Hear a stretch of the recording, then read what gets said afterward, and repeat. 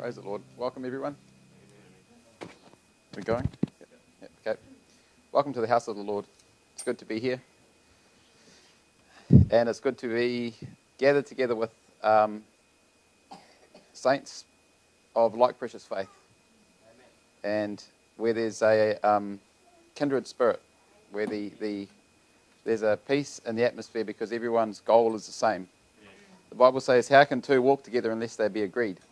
But it's nice when you're in company of believers. It's just a nice atmosphere, and you can just relax and you don't have to worry about anything. So let's just commit the service to the Lord this morning and invite Him to be here. Heavenly Father, we're grateful once again to have this privilege to come and be gathered together to worship You, to give You praise and glory for the wonderful things that You've done in our lives. And we just thank You so much, Lord, for Your care towards us, for Your grace, for Your mercy, for Your compassion. And we just want to invite You into our midst this morning. Lord, may You come down and meet with us. And, Lord, change our lives. There's just things that You do in our lives, Lord, that mortal men or women can't do. Lord, there's things that You speak to us, Lord, that if someone else would say the same thing, it wouldn't mean much, Lord. But when You speak to us in a certain way, Lord, it means something to us, Lord, because we acknowledge that You're Almighty God, Lord, and the things that You say are eternal, Lord. And when You say that You love us, it's not just You love us today and not tomorrow. It's an eternal love, Lord. When You say You care for us, it's an eternal care. You don't go back on Your word, Lord. You stick with Your word and with Your promises. So we just pray You'd come down here this morning, Lord, and speak to us. Bless Brother Ben as he brings the word. Lord, may he step aside and just let You minister this morning, Lord, as he always does. We're so appreciative, Lord, of having a man that's dedicated his life to You, to Your service. Lord, we're grateful. We're grateful for all the different ones here that participate, Lord, and that have committed their lives to You, Lord, to further Your kingdom. And we just pray bless those that couldn't make it here this morning. And we just want to commit the service to Your hands in Jesus' wonderful name. Amen. Amen. We're down one guitarist today. We've down Brother John. But it doesn't matter. We've brought in his replacement. So yeah, we're excited about this morning. And we've got some nice happy songs this morning that we're going to play. I don't think they're children's songs. I think they're adult songs. Amen. Cast your burdens unto Jesus. Amen. I think adults have more burdens than kids, than children. Children's burden is, they didn't get a present when their brother got a present, Adults' burdens are slightly heavier than those. So we've got a few of these. This little light of mine, I'm going to let it shine. Amen. And God's not dead. Yes. Amen. Amen. Let's stand and sing this morning. I've written it in what it is. It's G. Yeah, the key's on there. Cast your burdens. Are we going? Yep. Now, some of these keys, we've just done it to accommodate our new muso, so it just is what it is. Cast your burden unto Jesus, for He cares for you. Cast your burden unto Jesus, for He cares for you. Higher, higher, higher, higher, higher, higher, higher, higher, Jesus, higher, higher, higher, higher, higher, higher, higher, higher, lift Jesus higher, lower, lower, lower, lower, lower, lower, lower, Satan, lower, lower, lower, lower, lower, lower, lower, lower, stand Satan, lower, wider, wider, wider, wider, wider, wider, wider, spread the gospel wider, wider, wider, wider, wider, wider, wider, wider, spread the gospel wider. Cast your burden unto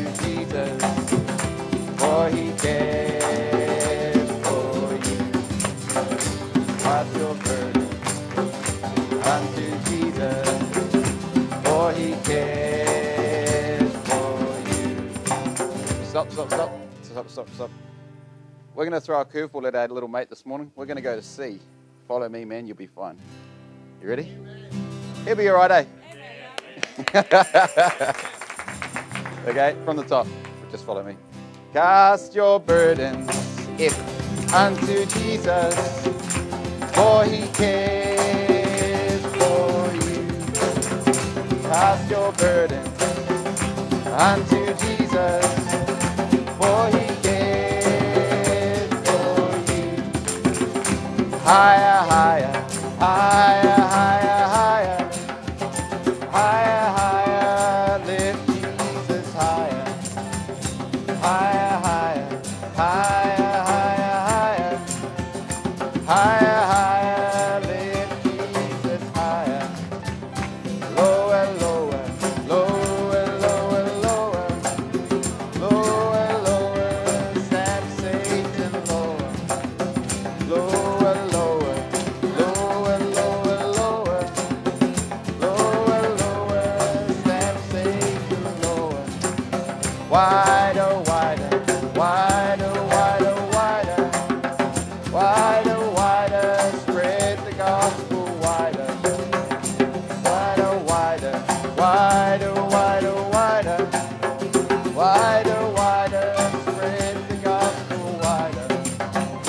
Cast your burdens unto Jesus, for he cares for you. Cast your burdens unto Jesus, for he cares for you.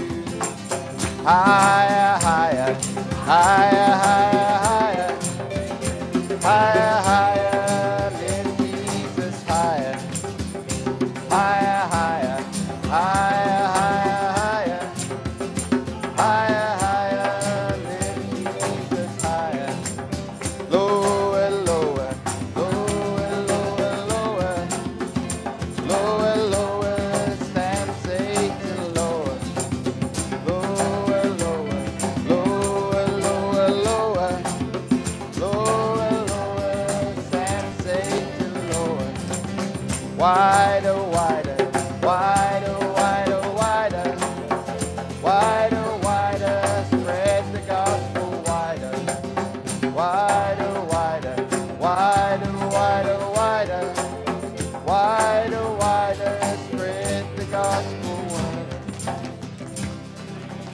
Amen. Praise the Lord. This little light of mine, I'm going to let it shine. D. This little light of mine, I'm going to let it shine. This little light of mine, I'm going to let it shine. This little light of mine, I'm going to let it shine. Let it shine, let it shine, let it shine. Hide it under a bushel load, I'm going to let it shine.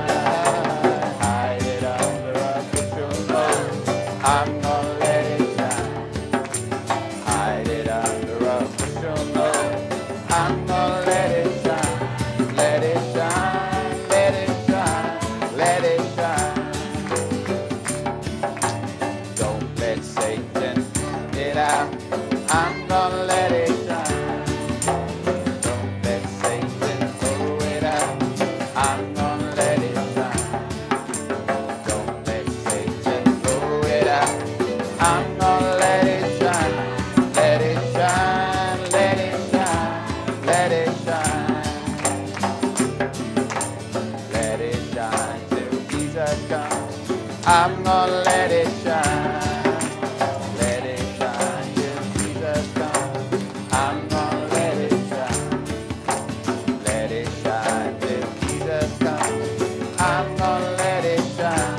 Let it shine, let it shine, let it shine. This little light, this little light of mine, I'm going to let it shine. This little light of mine, I'm going to let it shine. This little light of mine, I'm going to let it shine. Let it shine, let it shine, let it shine.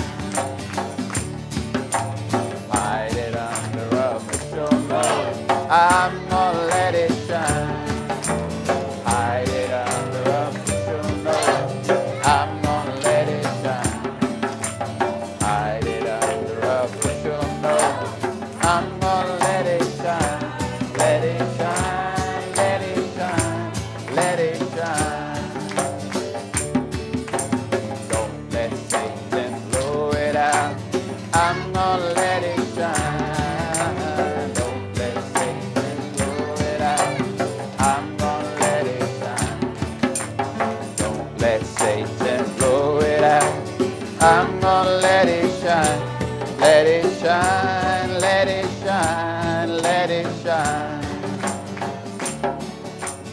Let it shine till Jesus comes. I'm gonna let it shine. Let it shine till Jesus comes. I'm gonna let it shine. Shine till Jesus comes. I'm gonna let it shine. Let it shine, let it shine, let it shine. Let it shine till Jesus comes. Oh, let it shine till Jesus comes. I'm gonna let it shine. Let it shine till Jesus comes. I'm gonna let it shine. Let it shine till Jesus comes. I'm gonna let it shine. Let it shine. Let it shine. Let it shine. One more time. Oh, let it shine till Jesus comes. I'm gonna let it shine. Let it shine till Jesus comes. I'm gonna let it shine. Let it shine till Jesus comes. I'm gonna let it shine. Let it shine. Let it shine. Let it shine. Amen. Praise the Lord. God's not dead. He is alive. Amen. What's the next verse on this? Go again. Okay, yep, cool.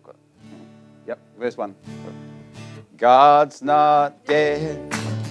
He is alive. God's not dead.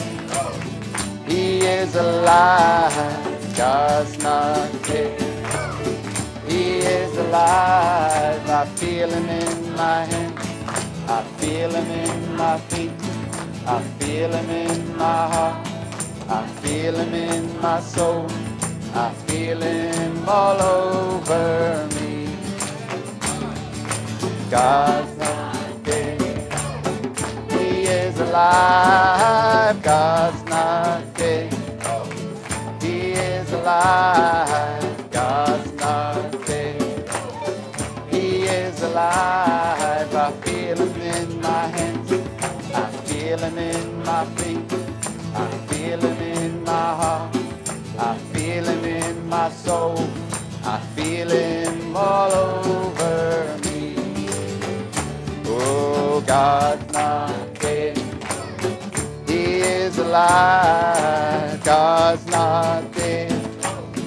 He is alive. God's not dead. He is alive. I feel him in my hands. I feel him in my feet. I feel him in my heart. I feel him all over. I feel him all over me. One more time. Oh, God's not dead. No, he is alive. God's not dead. He is alive. God's not dead. No, he is alive. I feel him in my hands. I feel him in my feet. I feel him in my heart. I feel him in my soul. I feel him all over me. Amen. Praise the Lord. I like that song. What a good song. We've got one more, but I'm going to change it, bro. We're going to do Some Glad Morning When This Life Is Over. I'll fly away. You'll be fine. Follow me. You know it anyway, yeah. Okay, yep, bring that one up. G. Okay. Some glad morning when this life is over, I'll fly away to my home on God's celestial shore. I'll fly away. I'll fly away, oh glory, I'll fly away. I won't cry hallelujah by and by. I'll fly away. When the shadows of this life have gone, fly away. Like a bird from prison buses flow, I'll fly away. I'll fly away, oh glory. I'll fly away. I won't die, hallelujah, by and by. I'll fly away. Just a few more weary days and then I'll fly away to the land where joy shall never end.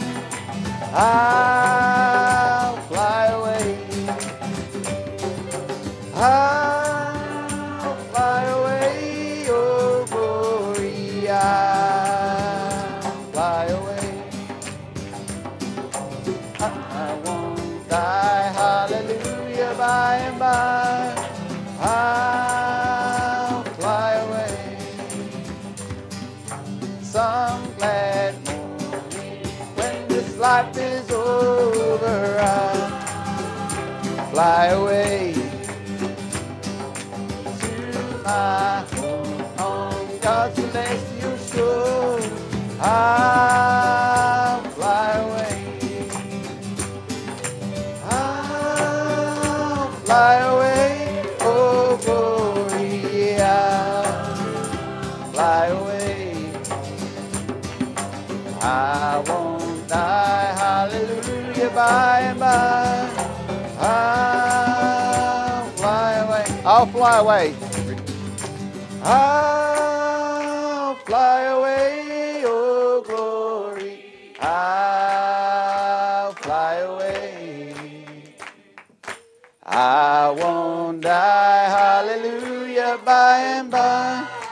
I'll fly away. I'll fly away. I'll fly away, oh glory. I'll fly away. I won't die, hallelujah, by and by. I'll fly away. One more time. I'll fly away, oh glory. I'll fly away. I won't die, hallelujah, by and by. I'll fly away. Amen. Praise the Lord. I'm going to keep going, but you can have your seats. I enjoyed that. That was good fun. Praise the Lord. Those are good songs, man. They're all like, they're positive. I like positive confession songs. They're so good. Good for your soul. Brother Bradham said a positive, no, didn't he say an honest confession is good for the soul? Honest, yeah. Okay, well, let's make it positive as well. Okay, now we've got another new song. We've got a new song this morning. Maybe we'll just do it through once, and then if you know it, you can join in and sing it. But Sister Christine's requested this one, so we'll do it. The musicians, I've given it to you on the on song, so just you can play along when you are confident knowing the song. Can you bring it up, Brother Armand? Yeah, okay. Let's go through it. It's quite a nice. This is about going through things and realizing that Jesus is with you. Amen. I'm sailing over the stormy seas. The waves are crashing over, and the daylight hides its face from me. Fear intrudes, and the storm agrees. But I look and I see who's in the boat with me. Amen. Jesus, you're here. There is nothing that I need to fear. Chorus. Jesus is here. Waves, it's actually waves. You won't break me. Storm, you won't shake me. Jesus is here. All you tempest, you will all be still. Peace, be still. Because that's what happened when Jesus was there. There was nothing to fear, and he just said, peace, be still, in the end of it all. And there was stillness. The storm was calmed, and all was still. And that's what happens when Jesus is here. But he's always here. He said, I'll never leave you nor forsake you. They just didn't, but just because he was asleep in the boat, it didn't mean he wasn't there. Okay, verse 1. We're on this one here.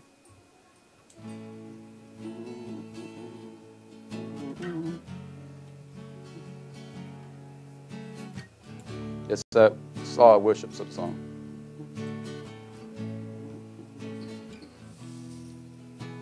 Sailing over the stormy seas, the waves are crashing over, and the daylight hides its face from me.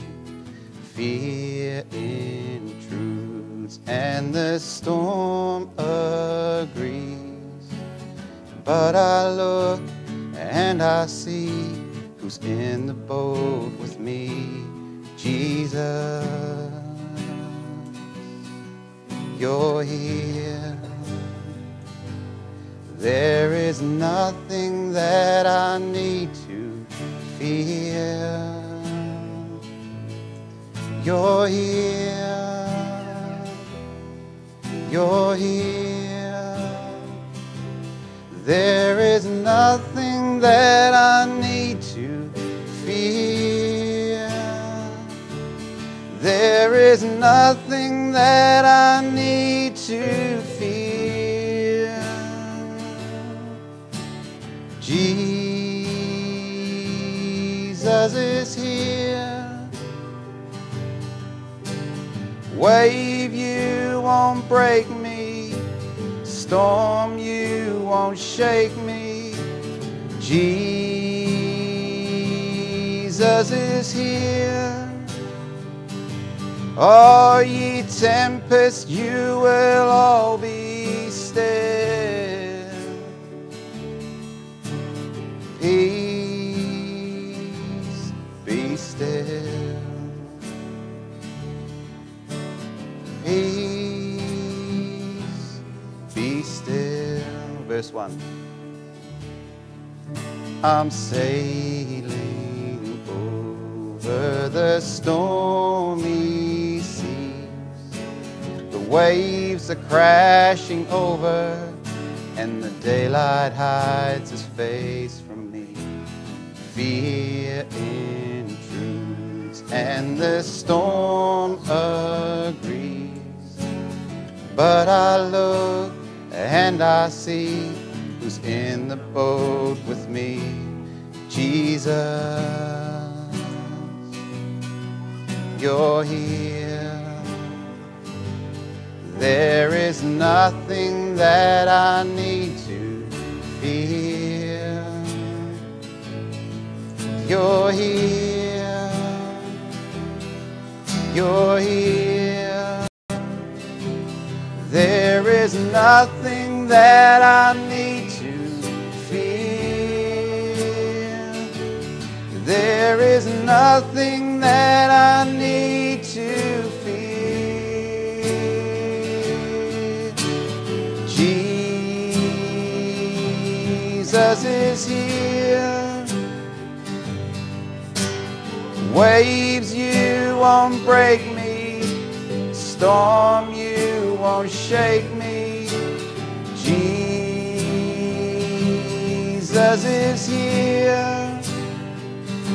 All ye tempests, you will all be still. Peace, be still. Peace, be still. We'll stand up this morning and sing. Stand up. I'm sailing over the stormy sea. The waves are crashing over, and the daylight hides its face from me. Fear intrudes, and the storm agrees. But I look and I see who's in the boat with me. Jesus, you're here. There is nothing that I need to fear. You're here. You're here. There is nothing that I need to fear. There is nothing that I need to fear. Jesus is here. Wave, you won't break me. Storm, you won't shake me. Jesus is here. All ye tempests, you will all be still. Peace,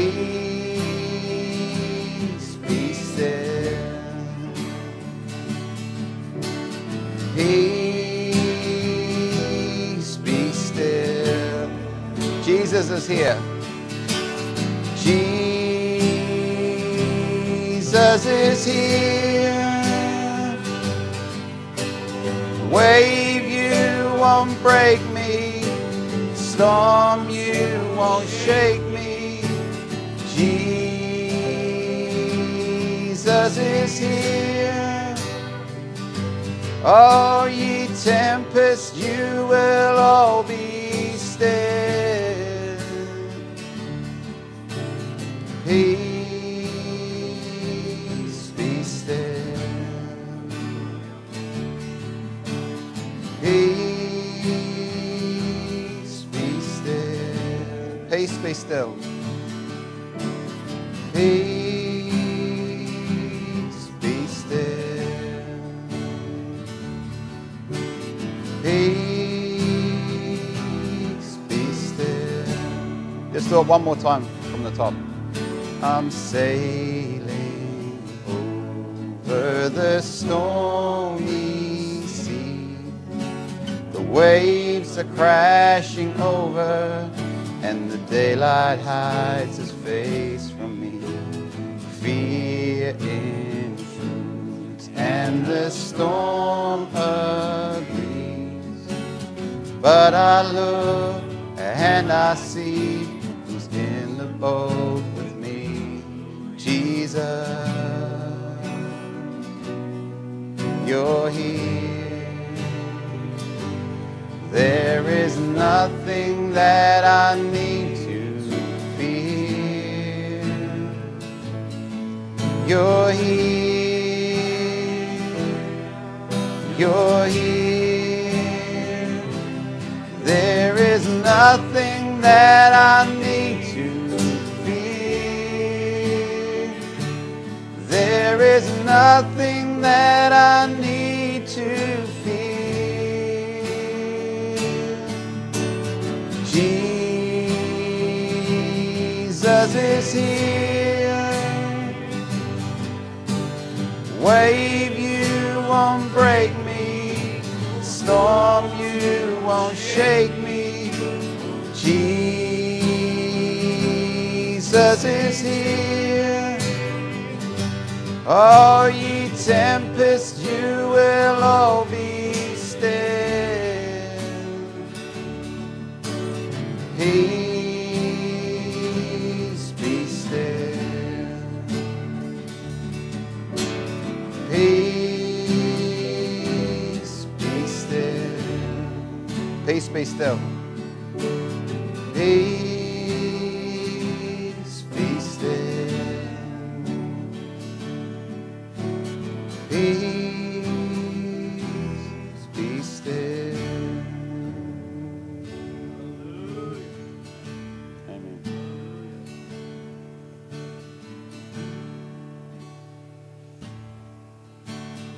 Beautiful Lord, wonderful Savior, I know for sure that all of my days are held in your hand, crafted into your perfect plan. You gently call me into your presence, guiding me by your Holy Spirit. Teach me, dear Lord, to live all of my life through your eyes. I'm captured by your holy calling. Set me apart. I know you're drawing me to yourself. Lead me, Lord, I pray.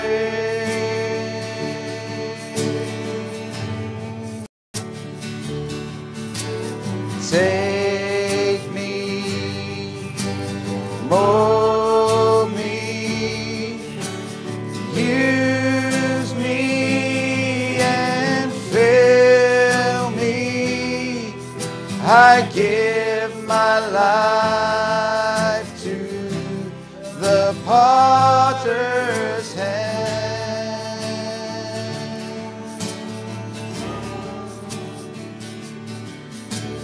Call me, guide me, lead me, walk beside me.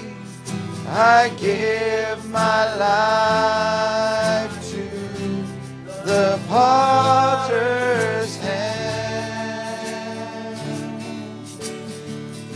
Beautiful Lord. Beautiful Lord, wonderful Savior, I know for sure that all of my days are held in your hand, crafted into your perfect plan.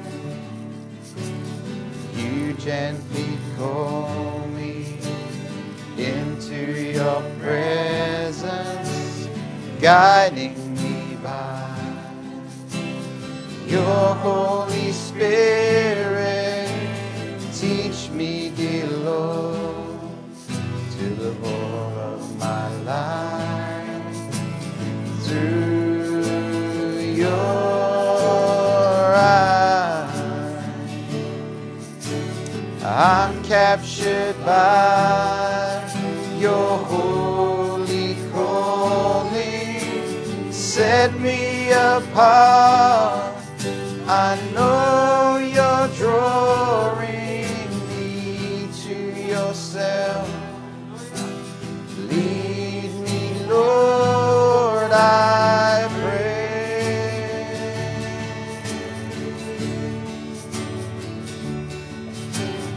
Take me, mold me, use me and fill me.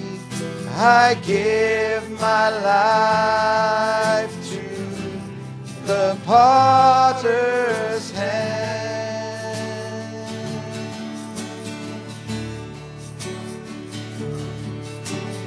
Call me, guide me, lead me, walk beside me.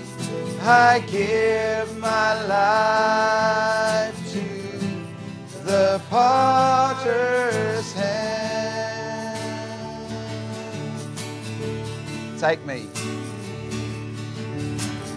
Take me, mold me, use me and fill me. I give my life to the potter's hand.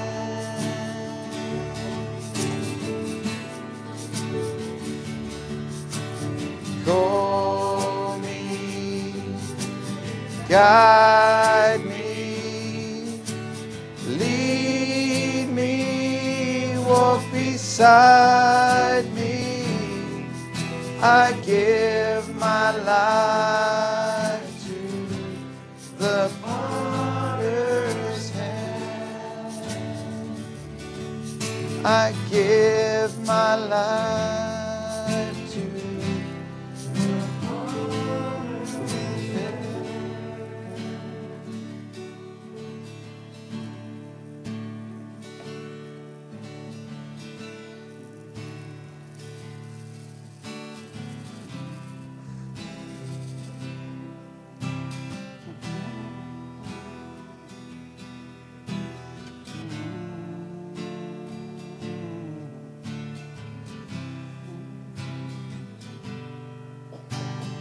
Oh, I know the time is near where everything that I hold near will lay before the holy, consuming fire.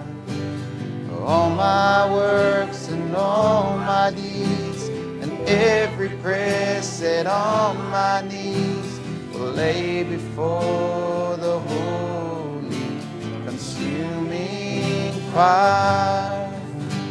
But all I want to see is Jesus.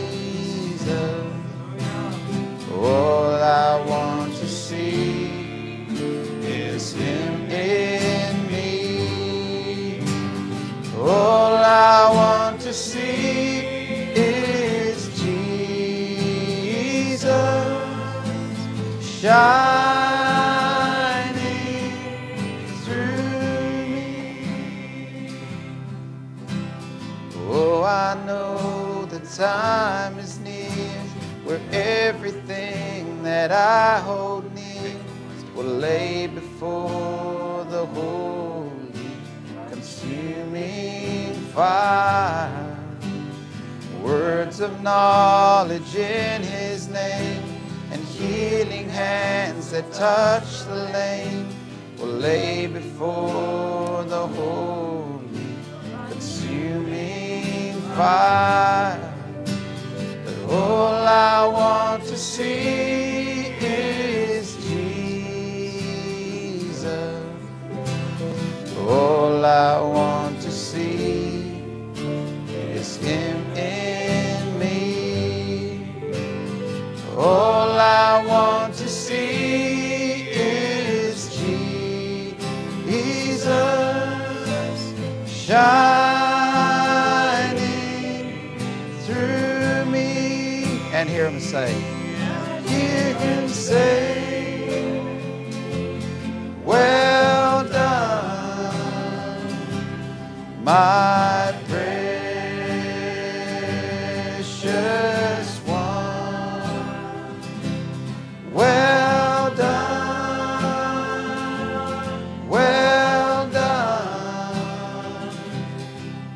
my faithful one. But all I want to see, all I want to see is Jesus.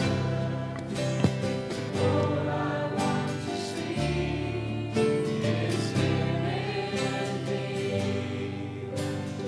All I want to see is Jesus shining through me. Say, well done, my precious one. Well done,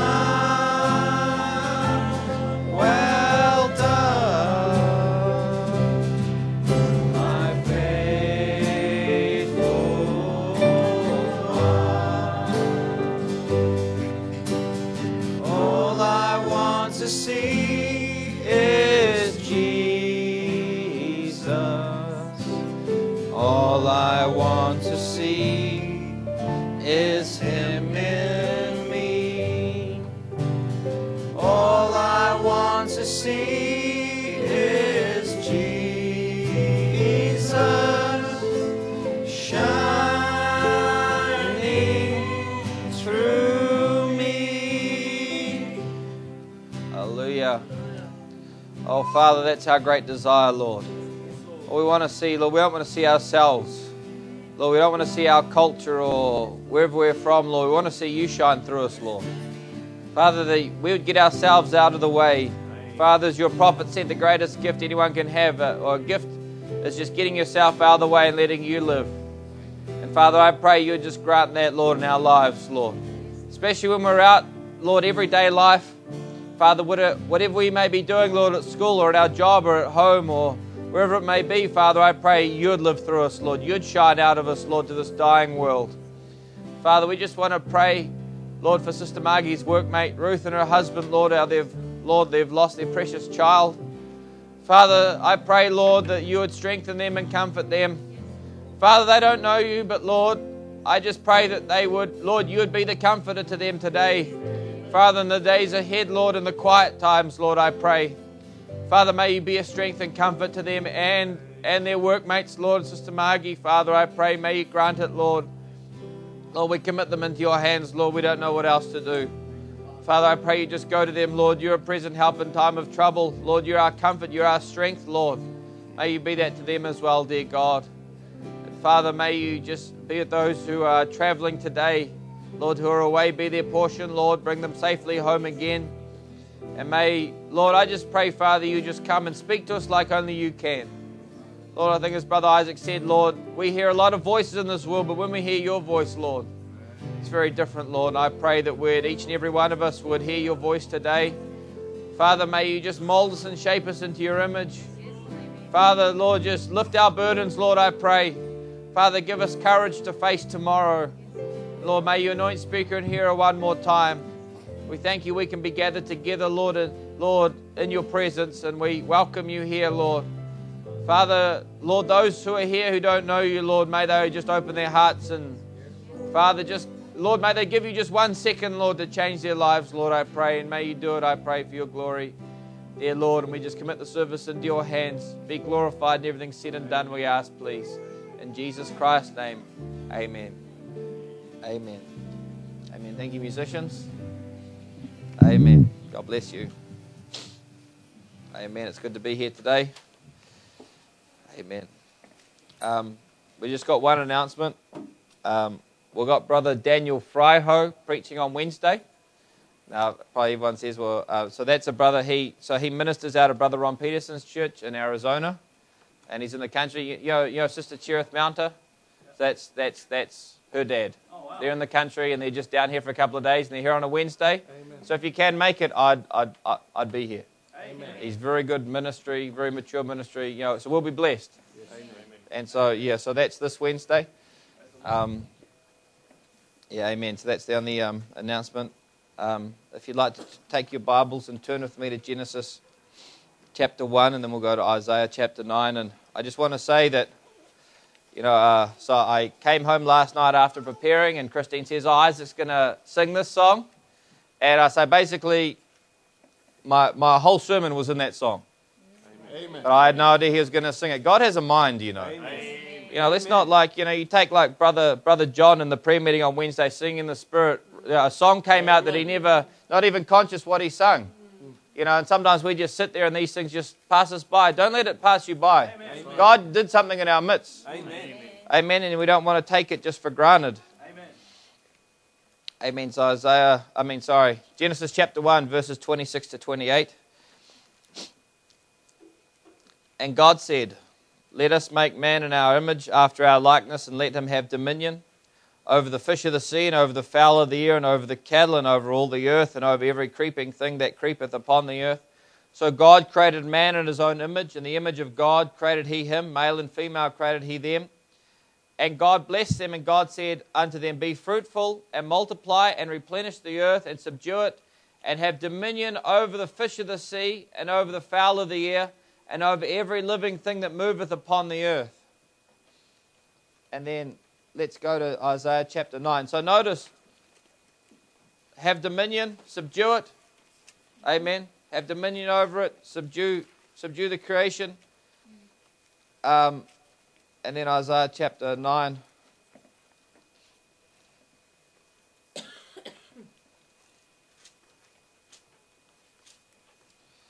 Isaiah 9, 6 and 7. He says this. For unto us a child is born, unto us a son is given, and the government shall be upon his shoulder, and his name shall be called Wonderful, Counselor, the Mighty God, the Everlasting Father, the Prince of Peace. Of the increase of his government and peace there shall be no end upon the throne of David, and upon his kingdom to order it, to establish it with judgment and with justice from henceforth even forever. The zeal of the Lord of hosts will perform this. Amen. May the Lord bless his word. You may be seated. There's also another announcement I forgot. So a couple of months ago, Christine went to the doctor, and we were praying about what we should do because we were very time poor, me working full time. And she was driving to the doctor. She said, Lord, may we get an answer from the doctor. She goes to a doctor that it's not a normal doctor. And basically, the doctor said, well, you're stressed, you're tired, and then the doctor said to her, well, he said, if you don't change what you're doing, she said, now forgive me if I get this wrong, Christine's really the details person, but she said, the doctor basically said, if you don't change what you're doing, in 10 years you won't be here. And then this doctor said, what does your husband do? So describe me. Never met me before, I don't even know who this doctor is. And she said, if he doesn't change what he does, he's not going to be here in 10 years either. And he said, what you should do is he should quit his job, finish his job, focus on the ministry, and then let Christine go back. And she said, you need to go back and do your healthcare assistant job because you love doing that. And then whatever doesn't make and then let the church make up what doesn't come in. Okay? No? Maybe I should let you tell the testimony. Sorry. But that's kind of the gist of it? Oh dear. That's basically the gist of it. Sorry. Oh, yeah. So for Christine do the shifts to make up the gap that the church can't provide. Yeah? Yeah, oh dear. Okay. I didn't tell her any of the situation. So she didn't say this is what we're going through, this is what we're doing. So Friday was my last day, but I'm on a casual contract and I'm going back on Tuesday. But now I'm only working like a couple of days a week maybe. Okay? And Christine is casual at the hospital. Now, this is that because the intent that I am here in Wellington is not to work full-time at a job. But I'm happy to work. You must understand. I'm not doing this because I'm lazy. But the focus is the work of the Lord. Amen. Yeah? Praise God. Amen. Amen. I'm sorry, Honeybee, maybe I should have got you to say it. But, so we're a lot more flexible. Okay? So we're more available. Okay? Amen. That's what I want to be for everyone. Yeah. Amen. Yeah? So, yeah.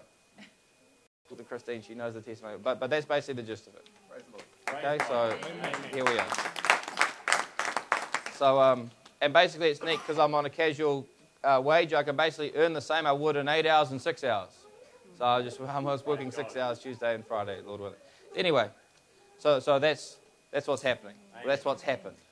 Because you can't get a different result if you keep doing the same thing. Amen. Insanity is doing the same thing, expecting something different. Yes. Amen. Amen? So you've got to change things. That's right. Now, so we read there in Genesis chapter 1 that that man was given dominion over the face of the earth, over everything. And he was commanded to subdue it, be fruitful, multiply, replenish the earth, subdue it, have dominion over the fish of the sea, over the fowl of the air, and over every living thing that moveth upon the earth. So have dominion. So man was called to subdue the creation, have dominion over it. And now we read there in Isaiah chapter 9 that, a very, very familiar scripture that for unto us a child is born, unto us a son is given, and the government shall be upon his shoulder, and his name shall be called Wonderful Counselor, the Mighty God, the Everlasting Father, the Prince of Peace. Of the increase of his government and peace there shall be no end, upon the throne of David and upon his kingdom, to order it, to establish it with judgment and with justice from henceforth even forever. And the zeal of the Lord of hosts will perform it. So it's speaking of now this Son that is given, who is we know is our Lord Jesus Christ, that his government will increase. His kingdom will expand. Amen. And this word son in the Old Testament, the word son, is actually, it means a builder of the family name. Amen. A builder of the family name. This is what it means in the Hebrew. And then, of course, it also means in the widest sense of literal and figuratively a relationship, which is including a son, a grandson, a subject, a nation, or something. But the main meaning of a son is the builder of a family name. And, and the primary root meaning of that in the Hebrew is to build. So a son is meant to build the family name or to build the kingdom. But we understand that, God has to build us on something. I'm just going to, let's just go to Matthew chapter 16. Forgive me if this goes a little bit slow in the beginning, but I want you to understand that we are not built on shifting sands. We are not built on man's ideas or man's opinion or popular opinion of the day or theology or culture or what the church thinks or what someone else thinks. But we're built on thus saith the Lord. Amen. We're built upon the revelation of who Jesus is in his season. And I want you to see this in Matthew 16. Remember, Jesus was to build the family name. He's the builder of the family name. So when God came in flesh, His purpose was to expand His dominion upon the earth, to take dominion back from Satan of creation, and not just take creation under His dominion, but to gather subjects to be built into the family of God. Because He's a builder, and a builder, he constructs things. What is on a blueprint becomes material when He's finished. Amen. So God has a blueprint of His word. Amen. We know that the works of God were finished from the foundation of the world. So even the New Testament, it was already done. And so God had a blueprint, and He was going to build His people, rebuild His people according to the blueprint of His word. Amen. But He needs a builder to do the building. Because there's no good having the material and having the section and having the legal document that you can build without a builder. Amen. Because if you don't have that guy with the hammer and the expertise and the knowledge, your building's not going very far. Amen. Now, Matthew 16 and verse 13. I know this is very familiar, but I just want to read it. When Jesus came into the coast of Caesarea Philippi, He asked His disciples, saying, Whom do men say that I, the Son of Man, am? And they said, Some say thou art John the Baptist, some Elias, and others Jeremiah, or one of the prophets. He saith unto them, But whom say ye that I am? And Simon Peter answered and said, Thou art the Christ, the Son of the living God. And Jesus answered and said unto him, Blessed art thou, Simon Bar-Jonah, which is Simon son of Jonah, for flesh and blood has not revealed it unto thee, but my Father which is in heaven. And I say also unto thee, that thou art Peter, and upon this rock I will build my church. I will build my church, and the gates of hell, shall not prevail against it. And I will give unto thee the keys of the kingdom of heaven. And whatsoever thou shalt bind on earth shall be bound in heaven. And whatsoever thou shalt loose on earth shall be loosed in heaven. So we understand that this piece of scripture here, that Jesus is not, the whole conversation is on revelation. He says, Who do men say that I am? So what has been revealed to everyone that I am? Remember, Jesus looked like anyone else. He wasn't like the cartoon Bible stories where he's 6 foot, blonde hair, pure white robe, looks very different to everyone around him. He looked like everyone else. Isaiah 53 said that when we see Him, there'll be nothing in Him that we would desire Him. So He wasn't even a great handsome fellow. Amen. But in Him, He was God made flesh. And so they're asking, what has been revealed? And the people said, because they could see what they read about the prophets doing, they could see in the ministry of Jesus Christ. Because He was the fullness of the Godhead bodily, so what was poured out in portion, there was a lawgiver in Moses. And then there's a portion of Christ revealed in Moses. And all the way down through the prophets, it was the part of God. Like if you take a three-sided a piece of glass, you shine light through it, you get a rainbow. And it's the same thing. The fullness of Godhead bodily is reflected, refracted through the pyramid. Amen. And then a portion of that light, it's all split up. Amen. So all of that was gathered. And the fullness of that now was in Christ. Amen. And that's why they say, well, you seem like Jeremiah. Or you seem to be like John the Baptist, the spirit of Elijah.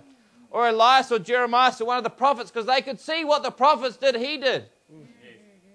But then he asked the question, but whom say ye that I am? Because he wanted them. Because you have to remember, God is looking for a response. Amen. He's looking for you to respond to His word. He doesn't want someone just to sit there and watch it all go by. He's wanting you to personally speak and reply to Him. And that's what He was getting His disciples, because He knew Peter would have had the revelation, thou art the Christ. But He wanted it to come out of his lips. And that's why I asked the question, but who do you say that I am? And Simon Peter answered and said, thou art the Christ, the Son of the living God. And Jesus answered and said unto him, blessed art thou, Simon Bar-Jonah, for flesh and blood hath not revealed it. See, it's talking about revelation. It's not, but my Father which is in heaven. And I say unto thee, thou art Peter, and upon this rock I'll build my church, and the gates of hell shall not prevail against it. So the rock he's speaking about is not Peter the man, who would deny Him 3 times, try and kill a guy with the sword. When pressure came down, he denied Him and all these things. And it's not even Jesus. But the rock that the church is built upon is the revelation of who Jesus Christ is. Amen. That is the rock. Amen? Amen. That is the rock. But I want you to know, and it said that the gates of hell shall not prevail against it. I wanted to get to this last Sunday, but I didn't have the time. Remember, because there was a promise given to Abraham and a promise given to Rebekah that thy seed shall possess the gates of the enemy. Amen. Amen. So the people that are built upon the rock of who Jesus is, amen, they will possess the gates of their enemy, because the gates of hell shall not prevail against them. Amen. Hallelujah. So the church is built upon who Jesus is, not who Jesus was. Amen. Because even the Catholics acknowledge He died and rose again. Even historians, you go read the histories, they acknowledge Jesus was alive. Amen. But that's just a historical God. And we understand, what good does a historical God do to us? It doesn't do any good. You can't get, as Brother Bram would make the saying, you cannot get warm next to a painted fire. The fire, it may be more real and, HD and all the whatever high definition picture it could ever be. But you can never get warm next to that thing. Amen. You can never get the effects of it if it's just a painted fire. Amen. And it's the same thing with the Bible. Amen. What good is it quoting about just a historical God if He's not the same today? Amen. What good does it do? Amen. It just makes us a bunch of historians. Amen. We're not historians. Amen. God is not a God of history. He's a God of the present. Amen. He said, when Moses was speaking to him in the burning bush, Moses asked this one in the pillar of fire in the burning bush, tell me what your name is that I can tell the elders of Israel who sent me. He says, I am that I am. Amen. He's the present God. Amen. And that's why the scripture says He is the same yesterday, today, and forever. But the sad thing is, man is forever thanking God for what He did, looking forward for what He's going to do and missing what He's doing. Amen. But He's in the today part. We want to know what God is. Where is He today? Amen. Amen. That's what we need to know. And so the question is now, and I put this very much on your lap, who do you say? Who do you say this is? Amen. Oh, Brother Branham, you're a prophet of God, Malachi 4. But who do you say? When you look in the mirror for yourself, and you look into the Word for yourself, and you see what God is doing among us, I ask you the question, who do you say this is? Amen. Amen. Who do you say this is? Amen. Because the Word must put on flesh in every generation. Amen. And the Word must be preached through a living vessel. Amen. It's got to be lived out of a living vessel. Amen. Amen. It can't just be historical, but that same God must live in this generation as well. And that's why the question always comes upon us, who do you say this is? Is it just a personality of a man or a group of people that are enthused about some doctrine? Amen. Who do you say it is? What caused Brother John to just sing in the Spirit like that? Amen. Wasn't his own ability. He says, I didn't even know what I sung. Don't let it go by you, young people, when God does things like that. Hallelujah. Amen. Because we can just go, oh, he practiced that, no, he sung it. No, he didn't even realize what he was doing. Amen. God took over a man. Amen. Hallelujah. Amen. I want to see more of it. Amen. We will. Amen. However God wants to manifest himself, I say, God, you do it. Amen. Whatever you want to do. Amen. And so it's the revelation of who he is in this season. Amen. And the prophet tells us that Christ is put on bride form. Amen. He's veiled behind human skin in this generation. Amen. And I trust when if you've met him, you're going to say, God is in me. Amen. Remember, Jesus said, I'll be with you, even in you, until the end of the world. Hallelujah. Amen. I'll be with you, even in you. What does that mean? If you've met him, he's in you. So you, if you had a cross-section of your body and you go into another dimension, you'd see a pillar of fire in you. Amen. You'd see the same God that came down. That's why he came down the day of Pentecost. And it's not a painted fire to us, but he came down, that Logos light came down, separated himself into 120 people. Amen. Amen. Then the word went forth. What was happening? God was expanding his kingdom. God was taking out this world under dominion. Amen. Hallelujah. He was expanding his kingdom. And then the word went forth. And then the kingdom was expanded. I mean, people who were in chains of darkness, they saw glorious light. And they walked free. Amen. Hallelujah. Amen. So it's the revelation. Sure, we must know what God has done. Yep. That's right. But you cannot personally know a God of history. Amen. Even studying the science of the creation, it's a wonderful thing. I spent a lot of time in university studying creation science, but it didn't help me meet the author of the Word. Amen. Sure, it was helpful, but it didn't help me meet the author. But when I heard a voice on a tape one day, amen, and God came upon the scene, but I had to be willing to give myself. Amen. You've got to be willing. You can be convicted all the day long. You can know you're wrong deep down in your soul, but unless you're willing to give yourself over, Right. just give yourself over. Amen. Amen. Hallelujah. Mercy. I'm afraid what someone will think of me. Who do we live before? I'll ask you a question. Who do we live before? Do we live before our family? Who's our God? I just want to really put it down. Who's our God? Because the one you make yourself subject to ultimately, that's your God. That's the God you serve. So is it your family or your culture or the popular opinion of the day? Right. Or is it this? Right. Amen. Just think about that. Oh, I love the Lord, but what are you bowing to? Right. Amen. Yeah. Amen. God have mercy. I would bow to this. Amen. Amen. Because he's not a mean father. He's not a cruel taskmaster. He doesn't beat you and wear you down and, he's a loving God. Amen. All I've seen is love these last however many years. Hallelujah. All I've seen. And it's just got greater. Hallelujah. Yes, Lord. Amen. So upon this rock, the spiritual revelation of who God is, who Jesus is. I'm going to read this from the Rapture Message. He said, "Blessed art thou, Simon, son of Jonas, for flesh and blood has not revealed this to you. My Father which is in heaven has revealed this to you. Upon this rock, the spiritual revelation of who God is, who Jesus is." And here's the revelation of God. God made in flesh and revealed to the world. He was in the world. God was in Christ, reconciling the world to himself, revealing what God was in a body of flesh. Thou art Christ, the anointed one, the Son of God. He said, "Flesh and blood never revealed this to you, but my Father which is in heaven has revealed this to you. Upon this rock I'll build my church." The revelation of the Word in its season, which is who Jesus is. "I'll build my church, and the gates of hell cannot prevail against it." Amen. Right. Amen. Now let's go to Matthew chapter 7. We love to, maybe we should sing it a lot more. There's a song that the wise man built his house upon the rock. And the rain came down and the floods came up and the house stood firm. Amen. Amen. Yeah? Praise the Lord. Amen. But let's just read this. Because it's very interesting when you see what, because there's a reason as the word is ordered. So Jesus, he has a purpose of going from one parable to the next or one story to the next. Yeah, there's a reason why he spoke things in a certain order. Yeah. And so if we go to Matthew 7 and verse 21, look at this. And this is just before the parable that we're going to read, but there's a reason it's there. Not everyone that saith unto me, Lord, Lord, shall enter into the kingdom of heaven, but he that doeth the will of my Father which is in heaven. We know the will of the Father is the Word.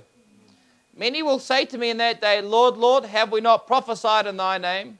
And in thy name have cast out devils, and in thy name done many wonderful works. Then will I profess unto them, I never knew you. Depart from me, ye that work iniquity.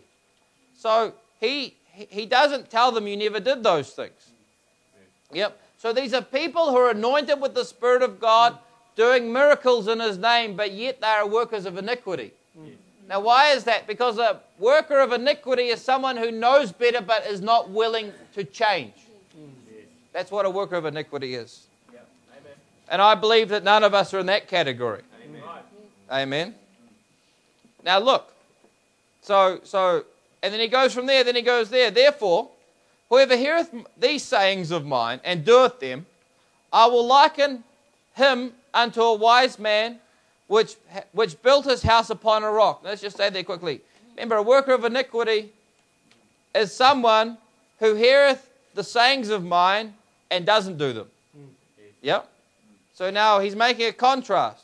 Because here's a group of people we just read about who will be bitterly disappointed.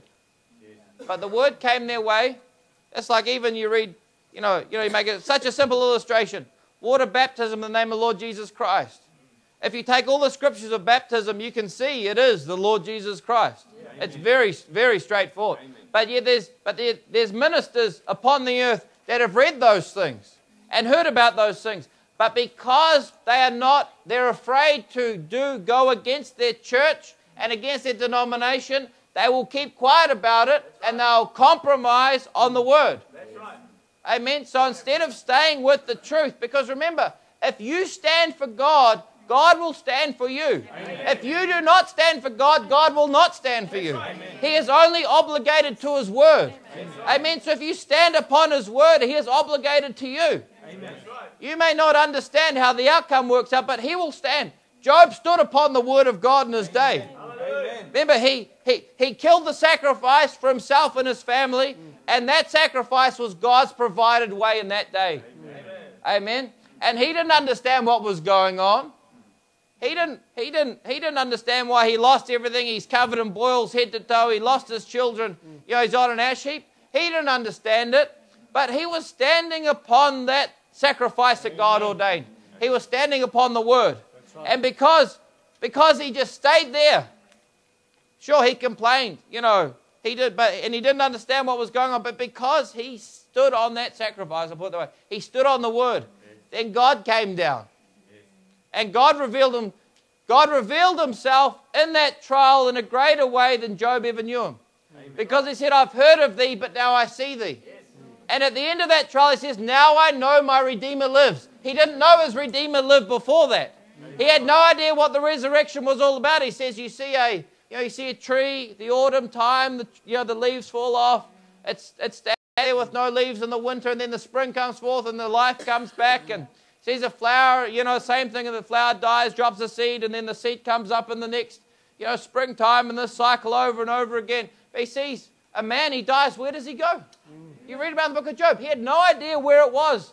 The hereafters. He had no idea. But through that trial, he said, now I know my Redeemer lives. Amen. And in this flesh I'll see God, and I'll stand with him on that day. Amen. Amen. Why? Because he stood on the word. He did not move off what God had ordained. Amen. Amen. And because he stood for God, God stood for him. Amen. Amen. And that's why Job was considered a perfect man, as God said to Satan, because he took God at his word and he stood upon the word. Amen. Amen. And it's the same thing with you and I. Remember, if Job did not stand upon the word, I don't believe God would have stood for him. Okay. Brother Branham says Job knew he wasn't righteous, but Job was putting trust in the slain blood of that lamb, and that's what made him righteous. So he knew, Job in his own ability, he knew wasn't righteous. Yep. Because he said if there's only someone who could lay hands on a sinful man and a holy God and basically reconcile them. Because he knew that he wasn't, but he was righteous because he had confidence in the blood of the Lamb. Amen. Amen. And that's why now if you stand for God, if you remember, one with God is a majority. Amen. Amen. One with God is a majority. We don't trust in the flesh and blood we see around us, though it's encouraging. We put our confidence in God. Oh, yes, Lord. So then now, therefore whosoever heareth these sayings of mine and doeth them, I'll liken him unto a wise man, which built his house upon a rock. And the rain descended, and the floods came, and the winds blew and beat upon that house, and it fell not, for it was founded upon a rock. And every one that heareth these sayings of mine, and doeth them not, shall be likened unto a foolish man, which built his house upon the sand. And the rain descended, and the floods came, and the winds blew, and beat upon that house, and it fell, and great was the fall of it. Amen. This world is falling apart. Amen. There's been another shooting in Germany. These things have just become common. People, they take their weapons, they just gun down heaps of people. A few years ago, that would have been a great shock. But now, we just become numb to it. And people in Iraq are being butchered, and all the Syria and all these terrible things going on. And we can become numb to all these things. It's become almost common. It's become everyday event. Amen. And the world, and you see what's happening. People get so caught up in the American elections. I'll say this. It doesn't matter who's in the office, they will fulfill what God has ordained them to do. Amen. Amen. And Russia's going to nuke the place. It's prophesied to happen. He said in the last vision, he says, I saw, this is Brother Branham, 1933, I saw all of America just covered in smoke and craters. Amen. And it's going to happen because Russia's coming to her position. And all of the West is playing Pokemon Go, blinded to what's going on. I saw a headline, wasn't even a bunch of believers. They said that all of the world knows that America is going to be in a next major war except America. Because everyone's playing Pokemon Go, all caught up in all these things, blinded to what's going on. Amen. Thank God we're not blinded, friends. Because we would be in that same position if it wasn't for the grace of God. Amen. It's not him that willeth or runneth, but God that showeth mercy. Hallelujah. So this world is falling apart, and it will fall apart. It has to. It's been ordained to fall apart. Amen. But those who are built upon the rock, amen, of revelation of who Jesus Christ is, they will never fall. The storms of life may come. That's why it's such a victory. You see a house that survived a great flood.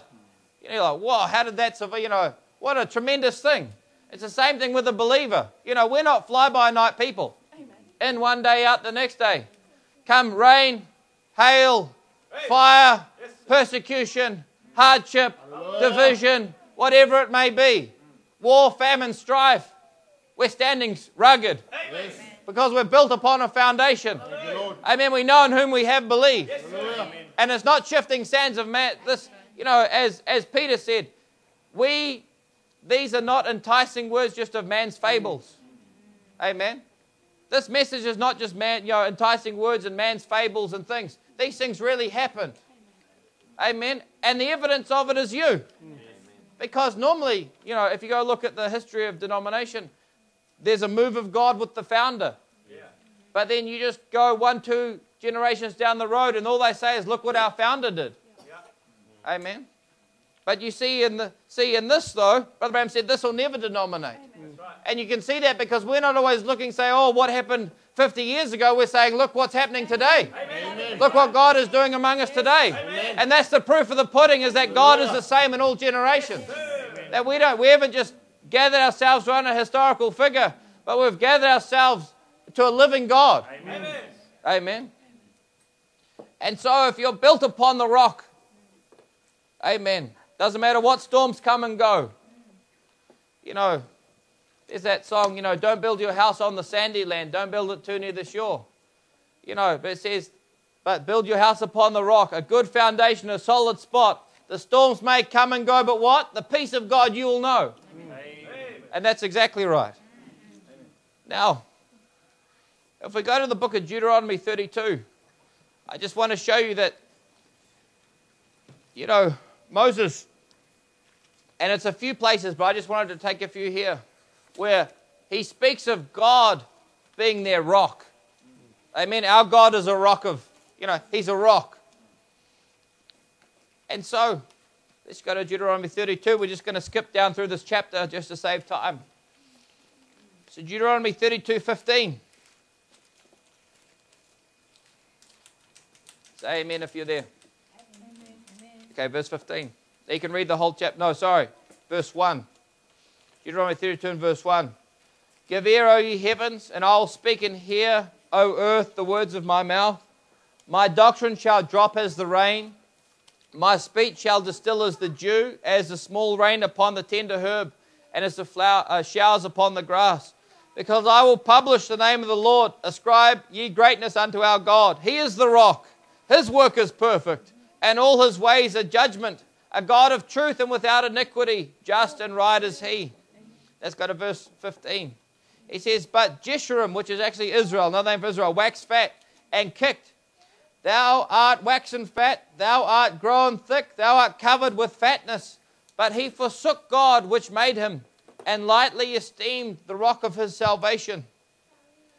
And let's just go down to verse 18. Of the rock that begat thee, thou art unmindful, and hast forgotten God that formed thee. Remember, he's talking about, this is not a piece of masonry, a piece of stone. He's talking about a person. Amen. And then he says in verse 30, how should one chase 1,000 and two put 10,000 to flight, except their rock had sold them, and the Lord had shut them up? And verse 31, for their rock is now not our rock, even our enemies themselves being judges. So he's saying that the people of Israel, their revelation is not our revelation. Amen? Their God is not our God. You understand? So, our rock, remember, our rock is firm. Yep. We may be troubled on every side, but we don't forget in whom we have believed. Amen. We may have troubles all the day long, but we know in whom we have believed. And we know we are built on this foundation, this rock. Amen. Because the gates of hell, how do they prevail? Winds of false doctrine, formality, just having church, just having a church culture. That's how the gates of hell prevail against Christendom. Yep. Amen. But if you're built upon the rock, those who are built upon the rock, they want a living God. Yes. They're not satisfied with just what happened yesteryear, but they want Him to live today. Amen. Amen. They want more of Him. Yes. Do you not? Amen. Amen. And verse 37, and he shall say, where are their gods, their rock in whom they trusted? Yeah. And it goes all the way through the Bible. I just wanted to go there. Now, a rock, this word rock in what we read here in Deuteronomy, in the Hebrew, it means properly a cliff or sharp rock as compressed. Generally a rock or boulder, but figuratively a refuge. Yeah. And our God is a refuge. Yeah. We can I trust you have, I take refuge in my rock. Amen. Amen. Because someone that it's been revealed to, you cannot get them out of it by an argument. Amen. A revelation becomes part of you. Yep. It becomes very part of your being. It's not something that's learned and your mind changes. A revelation, you cannot deny a revelation.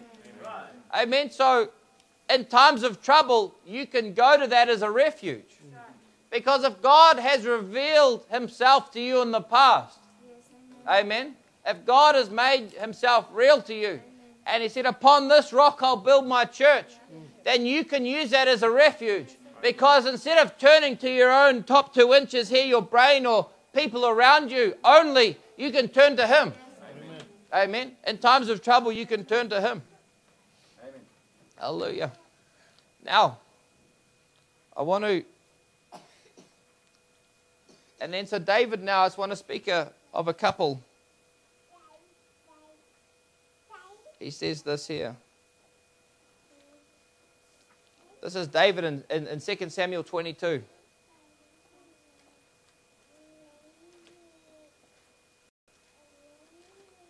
Is everyone with me?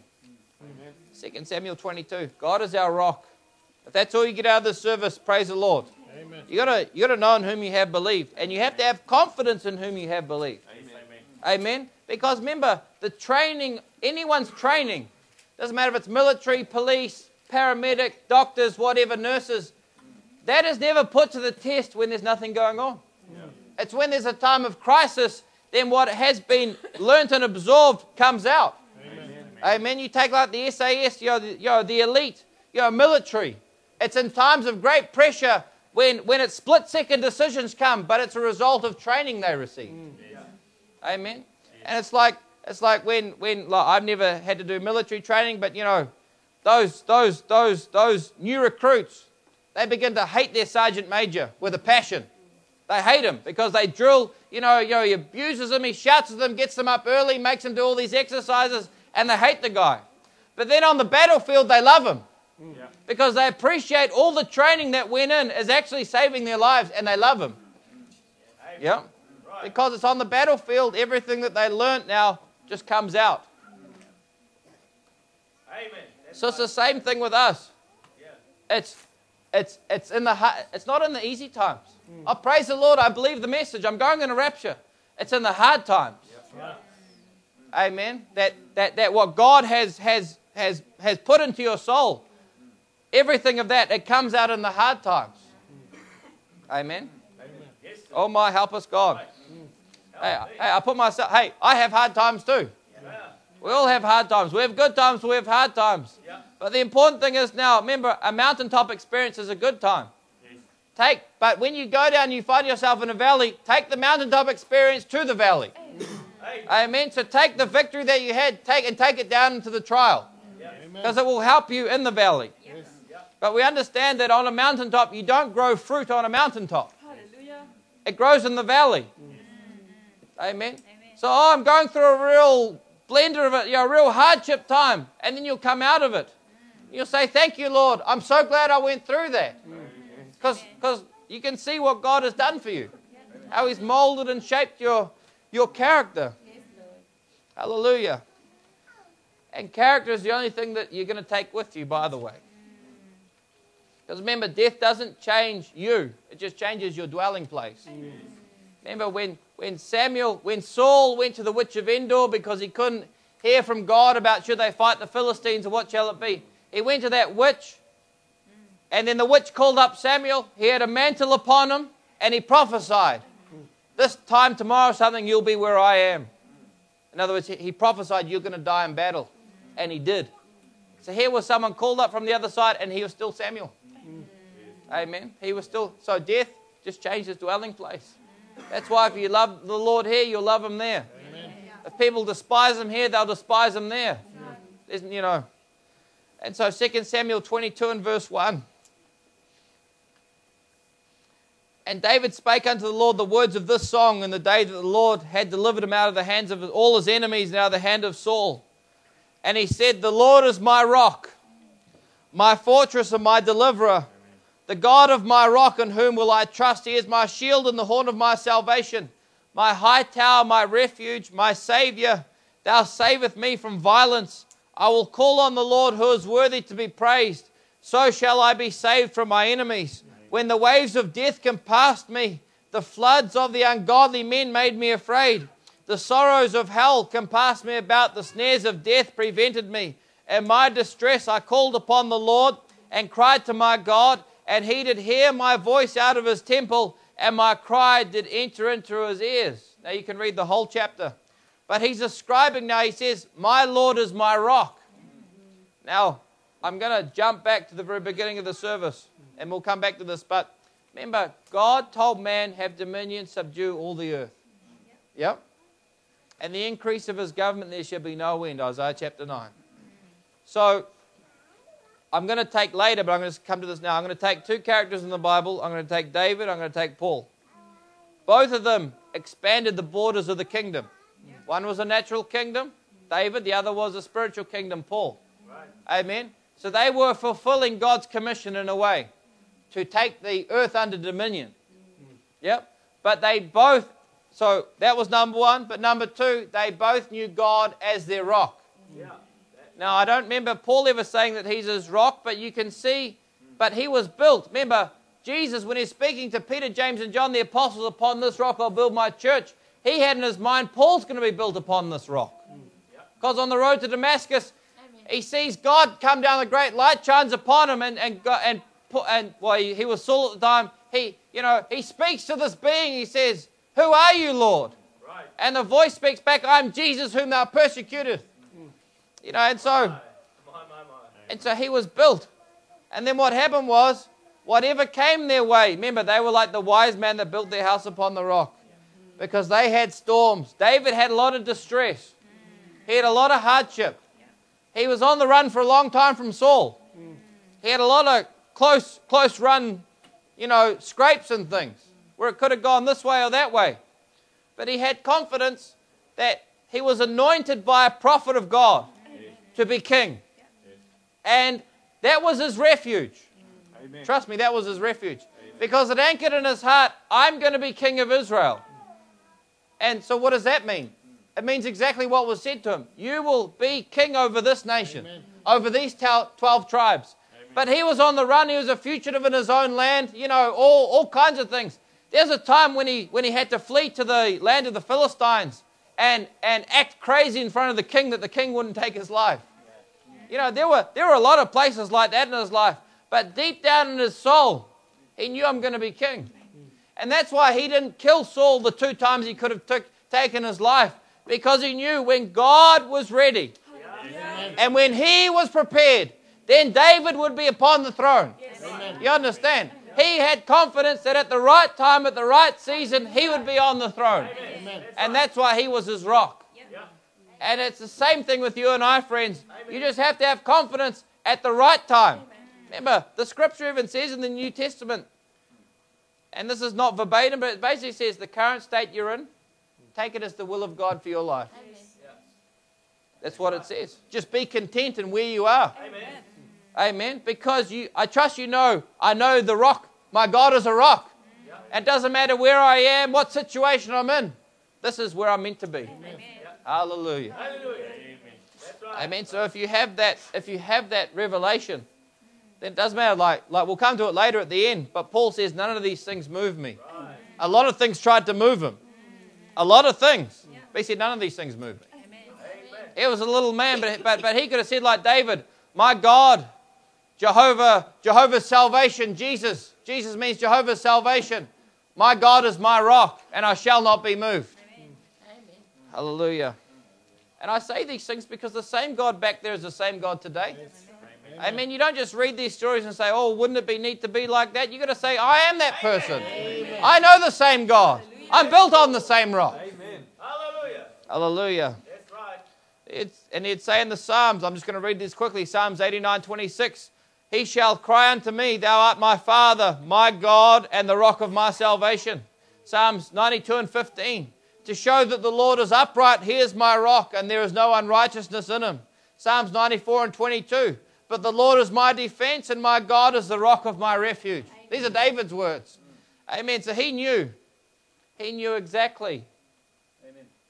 It wasn't nice ideas to him. God became personal to David. Amen. Amen. It said, when he was anointed by Samuel, it said the Spirit of God was with him from that day on. Amen. That's right. Amen. And he could always go back to that time. Yep. Amen. He could always go back to that time.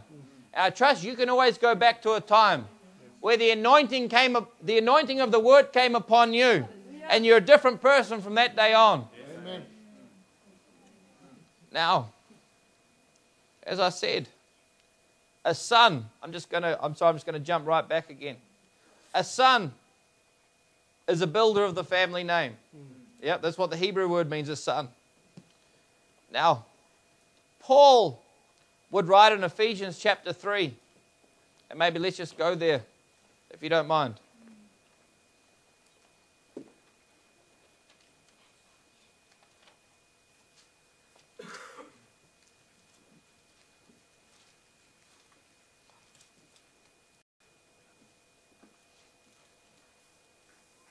Now, Ephesians chapter 3, verse 9. It says this here. And you can read the whole thing, but I just want to take these scriptures. He says, Wait, let's go from verse 8. Unto me, who am less than least of all the saints, is this grace given, that I should preach among the Gentiles the unsearchable riches of Christ, and to make all men see what is the fellowship of the mystery, which was from the beginning of the world, hath been hid in God, who created all things by Jesus Christ, to the intent that now unto the principalities and powers in heavenly places might be known by the church the manifold wisdom of God, Amen. According to the eternal purpose which he purposed in Christ Jesus our Lord, in whom we have boldness and access with confidence by the faith of him. Wherefore I desire that ye faint not at my tribulations for you, which is your glory.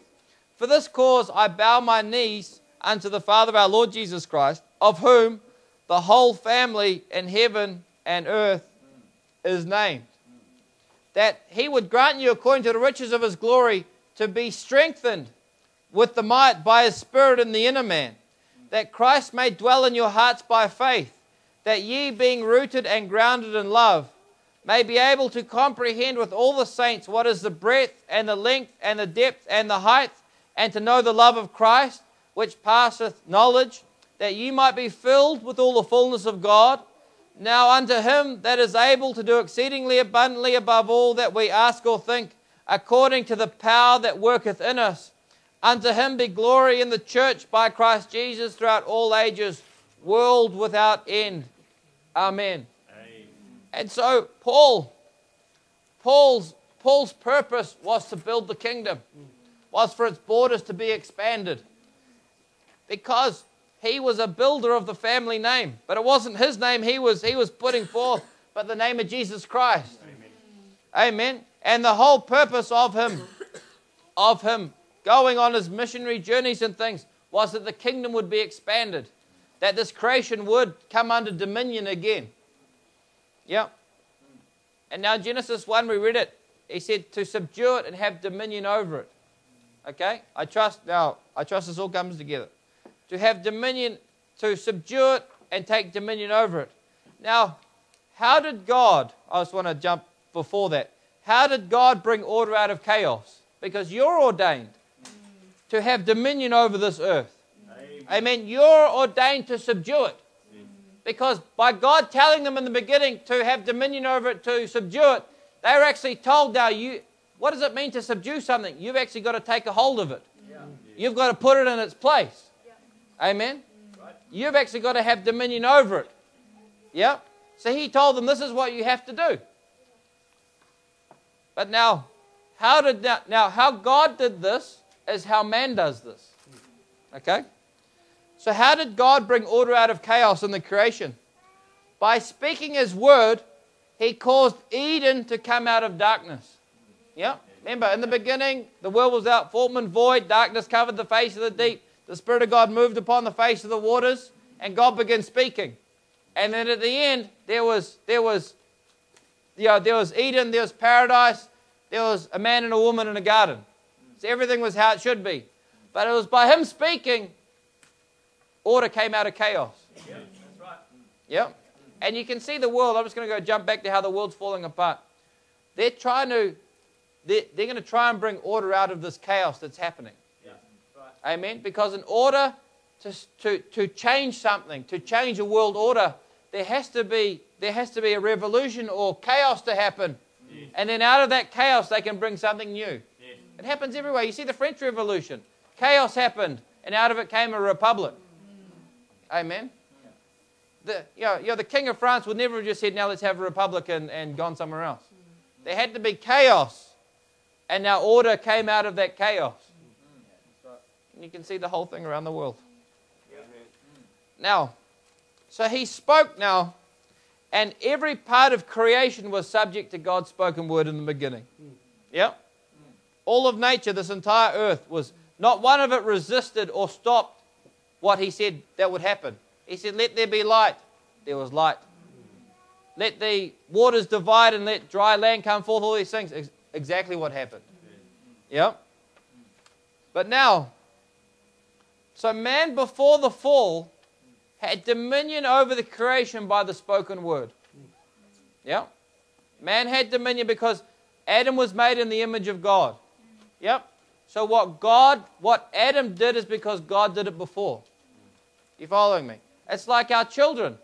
You see anyone's kids, and you look at the parents and say, they're just like you. Oh, they're so, you see someone who's very gifted in art or music or whatever it is. It's normally in the parents. They're just like you because the ability is passed down. Yeah. There's someone, oh, your son's so good at sport. Well, look at the parents. It's normally in them. You got a natural ability. Well, where'd that come from? The parents. Yeah. So Adam's ability to have dominion by the spoken word is because his father, God, had that same ability. Amen. Yeah. Amen. Now, but then when the fall came, in Genesis 3, verse 17, and this is God, and he says, and unto Adam he said, because thou hast hearkened unto the voice of thy wife, and have eaten of the tree which I commanded thee, saying, thou shalt not eat of it, cursed is the ground for thy sake, in sorrow shalt thou eat of it all the days of thy life. Thorns also and thistles shall it bring forth to thee, and thou shalt eat the herb of the field. In the sweat of thy face shalt thou eat bread, till thou return unto the ground, for out of it wast thou taken, for dust thou art, and dust thou shalt return. Now he said, by the sweat of your brow you'll do these things. So by physical effort, this is how you're going to get food. Before the fall, it wasn't that way. Amen. Otherwise, why would that be a curse? You understand? So beforehand, he operated in a very different way to after the fall. Yep. And so, Genesis, but you say, well, in Genesis 2:5 it says there's no man to till the ground. And true, because man was spirit man. Yep. And then he was put in a fleshly body. Yep. And so, but I do not think it was physical strength that they would use to till the ground. Because otherwise it wouldn't have been part of the curse. That would have been physical effort or sweat of the brow to bring forth food. Now, Amen. the second Adam reveals this. Because Jesus was called the second Adam. Yeah. And he did everything the first Adam did. Yep. I'm just going to come to that. Now, God became... So, as I said, children get their nature and abilities from their parents or forebears. Yeah, but remember, there was no one before Adam. It was God, then Adam. So everything he received, his ability, his nature was from God. Yeah. There wasn't something that was hidden in the family tree that suddenly sprung itself up, because that was the family tree. Amen. Yep. So children are an expression of the life that was in the Father. Yeah. Right. And the scripture says Christ is the image of the invisible God. Yep. So God became flesh. Now remember, he is the second Adam, but I just want to get this as a bit of background. God became one of us. We know John 1 and verse 1, in the beginning was the Word, and the Word was with God, and the Word was God. Yep. And the Word became flesh, verse 14, and dwelt among us, and we beheld his glory, the glory as of the only begotten of the Father, full of grace and truth. So it says there very expressly that Jesus is not another person from God the Father. They're the same being. That's why when Jesus revealed himself to Thomas after the resurrection, Thomas says, my Lord and my God. Yeah. Yes. Amen. He actually had the revelation. This is God, Jehovah God, incarnate in a body. Yeah. Yes. Right. Amen. It's very simple. Yeah. He didn't say, oh, my Lord. He said, my Lord and my God. Yeah. Yes. Amen. Now, but you see, God had to come down as man in order that we could understand him, but also so he could understand us. Yeah. So Brother Branham says in Christ the mystery of God revealed. He said the first thing that God wanted to do was reveal himself to the people. He couldn't do it as a great Jehovah God who covered all space, time, and eternity. He could not. He was too great to ever be revealed to people because it would be too mysterious. How could that great being that never did begin, that after you went beyond the cycle of hundreds of billions and trillions of years of light space and out into the infinite, into the eternity, and a great creature that was all that and still is. But what he wanted to do, he loved fatherhood, for he was a father. And the only way he could express it was to become a son of man. Yeah? Because he couldn't express, how can you think of eternity. I remember when I was young, one of the first things I had in my mind is, who made God? But God doesn't, no one made God, He's always been. What do you mean? You can't fathom that, really. Even as an adult. Where's His beginning? He has no beginning. Where's His end? He has no end. What do you mean He doesn't have an end? How does that work? Eternity is always, there's no time in eternity. You can't mentally work, really comprehend that. You see, so he's too big and mysterious to really understand. But that's why, but He loved fatherhood. He wanted to be a father. And the only way He could fully express that was to become a son of man, become one of us. Amen. Because if you never knew your father, how do you really know what a father is? You can read about it, you can kind of, read stories and things, but until you experience a father being a father to you, then you know what it means to have a dad. It's the same thing with God. Even David, I think he said, we read one of those Psalms, He's my father. But he didn't know it like we know it. Amen, because that was before Calvary. Yep. And so, He had to become one of us that He could express. He loved fatherhood, for He was a father. The only way He could do it was express it, was to become a son of man. So He did that we could understand Him. But He also became flesh that He could understand us better. Yep. Because we understand, it's like learning anything. You can know all the theory behind it, but when you do it, when you experience it, it's a whole different thing. So I said, like driving a car, you can know everything about the car, but when you sit in the driver's seat, you turn the ignition, you put on your seatbelt, and you pull out for that first drive, it's very different. It's very different. And so God, He knows all things, but He had to experience what it was like. That's why it says in Hebrews that He didn't take on the nature of angels, but He took on the flesh and blood of us, that He could be a merciful and faithful high priest, that He could understand you and understand the infirmity of this flesh, that He could relate to you. Amen. I'm so glad He did. Now, Brother Branham says in the sermon, The Mighty God Unveiled Before Us in 64, he says, I was reading a story some years ago, and in the story, it said a great noble king. He says, I forget the name of him just now. I wasn't thinking about the story. It was perhaps fiction, but it leads us to a point that gives us background on what we want to say. Remember, his sermon is The Mighty God Unveiled Before Us. This king, he was such a noble king and such a great lover of his subjects, till one day before his guard and his royalty, he said, today you see me for your last time for many years. And his guard and his nobles said to him, good king, why do you say that? Are you going to a foreign country somewhere to become an alien? He said, no, I'm staying right here. He said, I'm going out amongst my subjects. I'm going to become a peasant. I'm going to cut wood with the wood chopper. I'm going to till the ground with the toiler. I'm going to prune the vines with those who prune the vine. I'm going to be one of them in order to get better acquainted with what they're doing. And I love them, and I want to be more acquainted with them personally. They won't know me, but yet I want to be acquainted with them in that way. And the next morning when his delegates and all of his people seen him, or the ones that was in the palace, take off his crown, lay it on the seat, the throne, take his robe off, put on peasant clothes, walk out amongst the common people. Now in that little story we find then about God. They said to the king, King, we want you, we love you, we want you to remain king.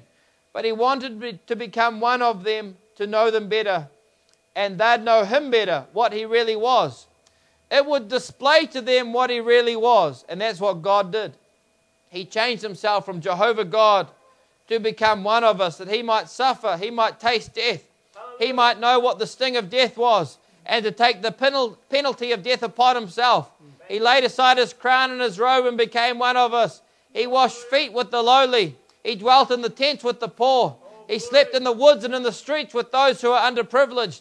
He became one of us that he might understand us better and that we might understand him better. Amen. Hallelujah. It's amazing. Last time I was up in New Guinea, I talked about that. I said, how Jesus said, foxes have dens, birds have their nests, but the Son of Man has nowhere to lay his head.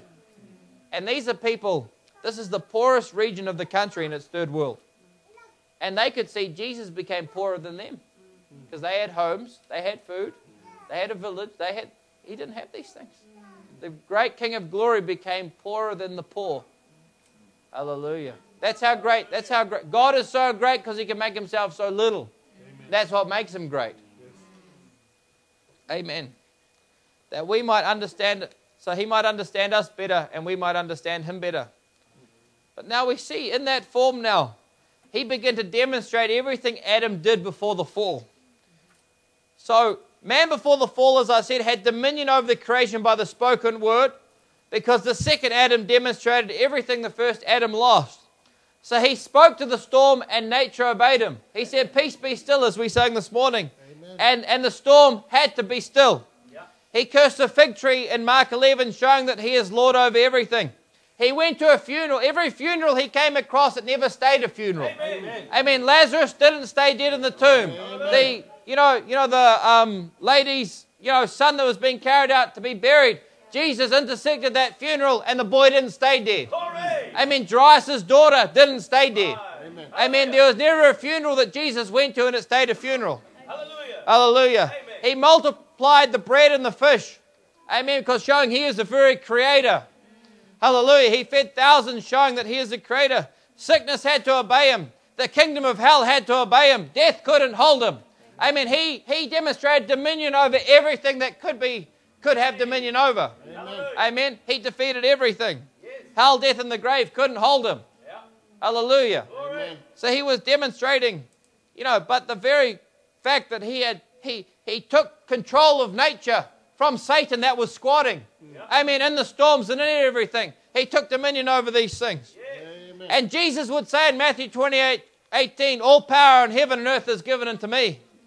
But then he would tell his disciples to go into all the world and to preach the gospel, baptizing them, teaching them all nations, baptizing them in the name of the Father and of the Son and of the Holy Ghost, teaching them to observe all things whatsoever I have commanded you, and lo, I'm with you always, even to the end of the world. And we know the name of the Father and the Son and the Holy Ghost is the Lord Jesus Christ. But so now, here was the second Adam. Remember, the first Adam was told, have dominion, subdue it, take dominion over the earth. And then now here comes the second Adam. Hallelujah.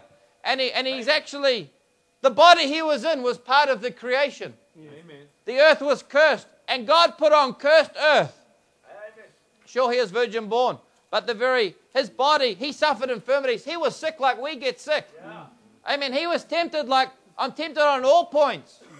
Oh, and many times we think that we're the only one who's gone through these things. Jesus did it all. Amen. Amen. He was suffered on all points. Amen. I mean, he was tempted on all points, yet without sin. Amen. So he understands what it's like to be pressured to conform. As a young child, as an adult, finding his way in life. He knows what it's like because he's been there. Amen. Hallelujah. And then Brother Branham says in the future home, he says, when Jesus was baptized on the river Jordan, and the voice spake out from heaven, saying, this is my beloved Son in whom I'm well pleased. God was basically saying, this is my piece of the earth that I'm going to use to redeem the rest of the earth. Amen. And so that was the commission Jesus had. Remember, the increase of his government. He's going to have dominion. He's going to subdue this creation. And then he calls his disciples that his work would continue. Amen. Because their ministry was a continuation of his ministry. But instead of being in one man, he is now in a many-membered body. And Jesus, when he was on earth, he cast out the devil wherever he found him. He set the captives free. Amen. He opened the eyes of the blind. Amen. He set at liberty those that are, chained. Amen. And then he commissioned his church to do the same thing. Amen. Because the devil is a squatter. We understand. He is a squatter in this earth. But we have the privilege, amen, by the anointing of God, to cast out Satan wherever we find him. Amen. To take this earth under dominion. Amen. That's the preaching of the gospel. That's the living of this word. Amen. It's not just me standing here preaching the gospel. You preach a sermon every day. Amen. Your life preaches louder than your words. Amen. That's right. Amen. Amen. So you go and you create an atmosphere around you. Amen. And then when you really meet people, you say, Lord, open their eyes. Amen. Set them free. Amen. Amen. Because they see a life. I trust they do. Amen. And so the commission given to the church was, subdue this creation. Have dominion. Expand the borders of the kingdom. Amen. That's the reason we're here, friends. Amen.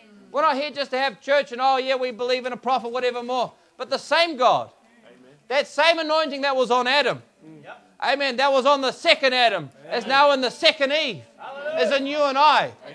Amen. The same one in the book of Acts is present among us. And that's why it says in Mark 16, he says, go ye into all the world and preach the gospel to every creature. And these signs, and he that believeth and is baptized shall be saved, but he that believeth not shall be damned. And these signs shall follow them that believe.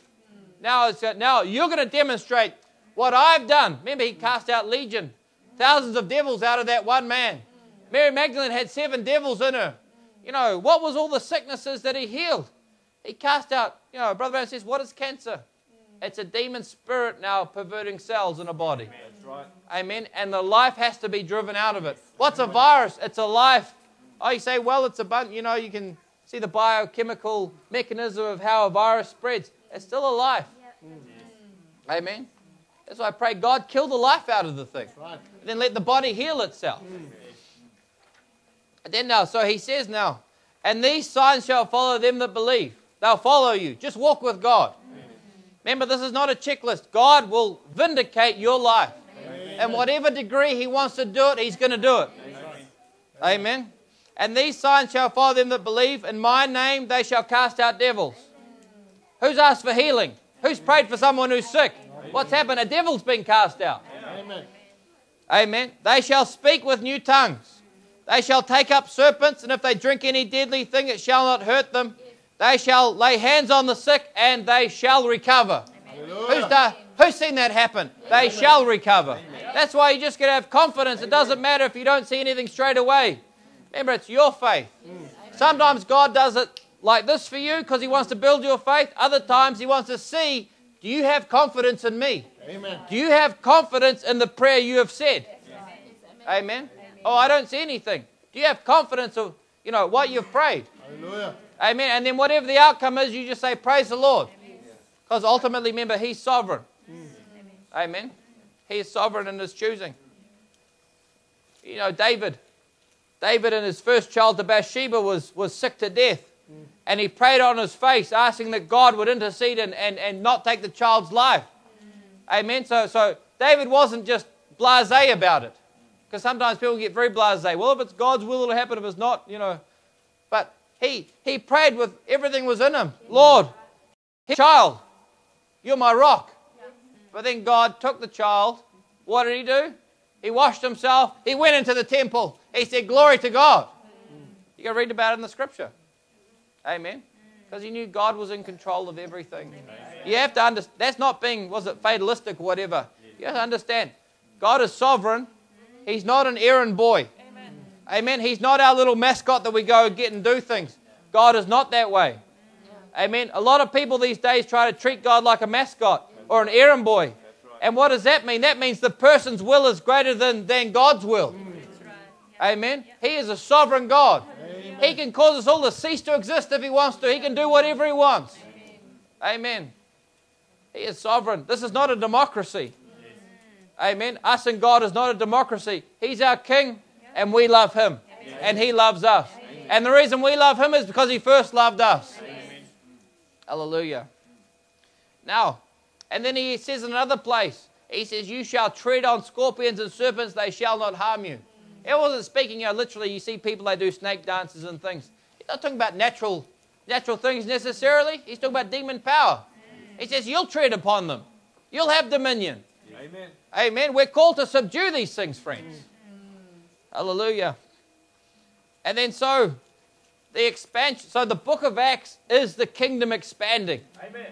Amen. It goes from 120 to 5,000, then however many more. And the kingdom expands. So I could say the garden expands like in Genesis 1. Subdue. Subdue it, replenish, multiply upon the face of the earth. Subdue the creation. And that's what happened in the New Testament now. Because you see, to really, natural birth wasn't God's perfect will. Yeah? But God allowed it because this is how He knew it would happen. Yeah? God really ordained in the beginning that His children will be spoken into existence. Yeah, that's right. Yeah? That was God's perfect will. But God knew that we'd have to be born how we're born. Amen. Okay? And there's nothing wrong with that in marriage, you understand? Don't get all Victorian about these things. Right. Amen. Amen. Okay? But you see, God's perfect will was that we are to be spoken into existence. You understand? And so now, when someone is inspired to preach the word, and someone is born again, you understand? That is actually man multiplying and replenishing the earth. Because it's actually bringing to birth real sons and daughters of God. You understand? Hallelujah. That's why the word must put on flesh in every generation. Amen. That's why there's ministry. That's why there's Sunday school. That's why you create an atmosphere. Remember, everyone has a part in the church. Everyone has a part in the church. You create an atmosphere. You pull on the gift that's in front of you. You sing and worship, create an atmosphere around you. You bring God down. Oh, no one ever notices me. The people in the pew is actually the most. You pray for the services.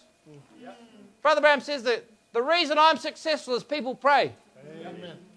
And that's the reason his ministry was so successful, because people genuinely prayed to God, take that man and use him. Amen. Amen. It wasn't him. Remember, everything.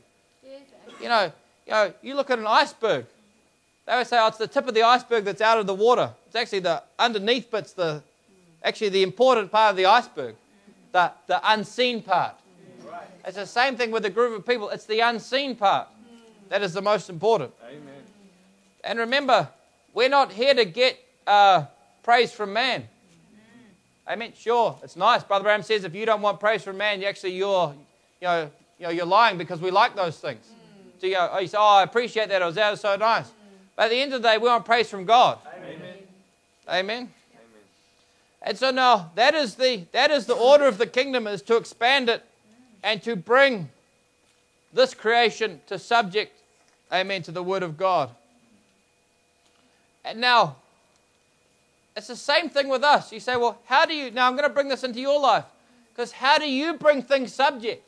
Yeah. Amen. In the book of Revelation, chapter 12, verse 9, it says this, and the great dragon was cast out, that old serpent called the devil and Satan, which deceiveth the whole world, and he was cast out into the earth, and his angels were cast out with him. And I heard a loud voice saying in heaven, now has come salvation and strength in the kingdom of our God and the power of his Christ, for the accuser of our brethren is cast down, which accused them before our God day and night.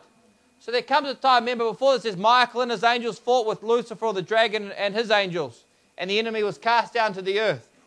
But he says, so this is not the ones that overcame him. It's not speaking about angels, because there's no blood for angels. There's only blood for men and women. You understand?